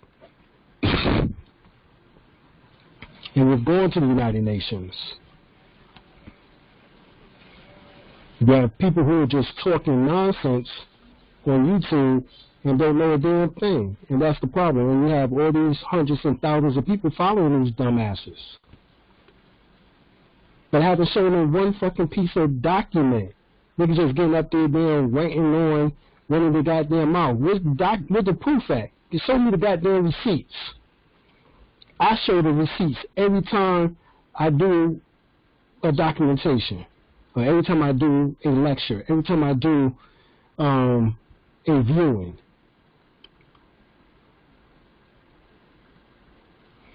Here it is, prevention of discrimination, and the chairperson, rapporteur, Miss Erica Ivan Day, and as you see here, Empire WASHITAW. As you see here, this is August 17th, 2000. Representatives of the WASHITAW people drew the attention of the working groups to the blocking of World Bank funding allegation to his organization. So who was blocking the funding from the World Bank? The World Bank was getting ready to fund that. That's what it says. The representatives of the WASHITAW people drew the attention of the working group to the blocking of World Bank funding allocated to his organization. So the United Nations was allocated funds from the World Bank.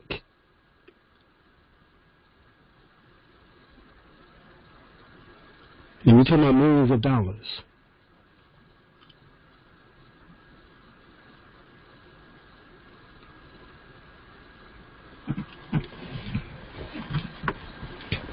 Well, I can tell you right now that the United States did not like that shit. Because we're not state, federally, or federally recognized. And we went straight to the damn World Bank to get funded through the United Nations. Because in the United Nations, some of this shit is just like we seen with the vaccine. And with the Biden just going this past week to the events. I think it was in Geneva, Switzerland. What happened? Or in Europe. Somewhere in Europe. What happened? The African countries threw their weight around. And Joe Biden selling away the rights of the people, the sovereignty of the people, got rejected by the African countries.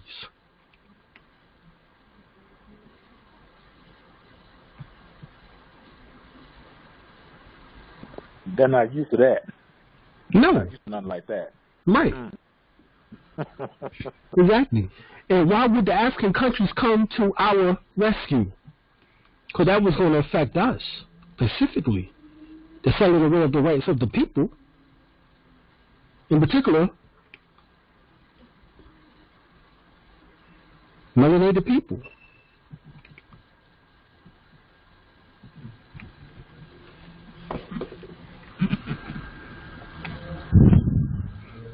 July the 30th, 1999. As you see, Empire WASHITAW Dudek. Keep going on and on and on. August 16th, 1996. WASHITAW Dudek New Ayet, oldest indigenous people on the earth. The oldest indigenous people on Earth. August the 16th, 1996. And that's where we come from. We come from the oldest indigenous people on Earth. July 30th, 1999, Empire Washi'Taw Dito Demanya. So it just keeps showing us over and over again our connections. And we're known as Moors. Right, known as Oldest Moors. people on Earth. Oldest people on Earth. Indigenous, Aboriginal. Yes. All right. We've been on here long enough. I didn't realize it was 8 o'clock, y'all. All right. I appreciate everybody. I'm gonna say hi to watch Huh? I said you putting that work in. Yeah. Appreciate you, God. Yeah, appreciate y'all. You know, because we need this information because there's a lot of things we're gonna have to correct. So I just want to make sure everybody know how to do it. Appreciate that, God. Appreciate you, God. Appreciate you, guys. Got it. Peace. Peace. Peace. Peace.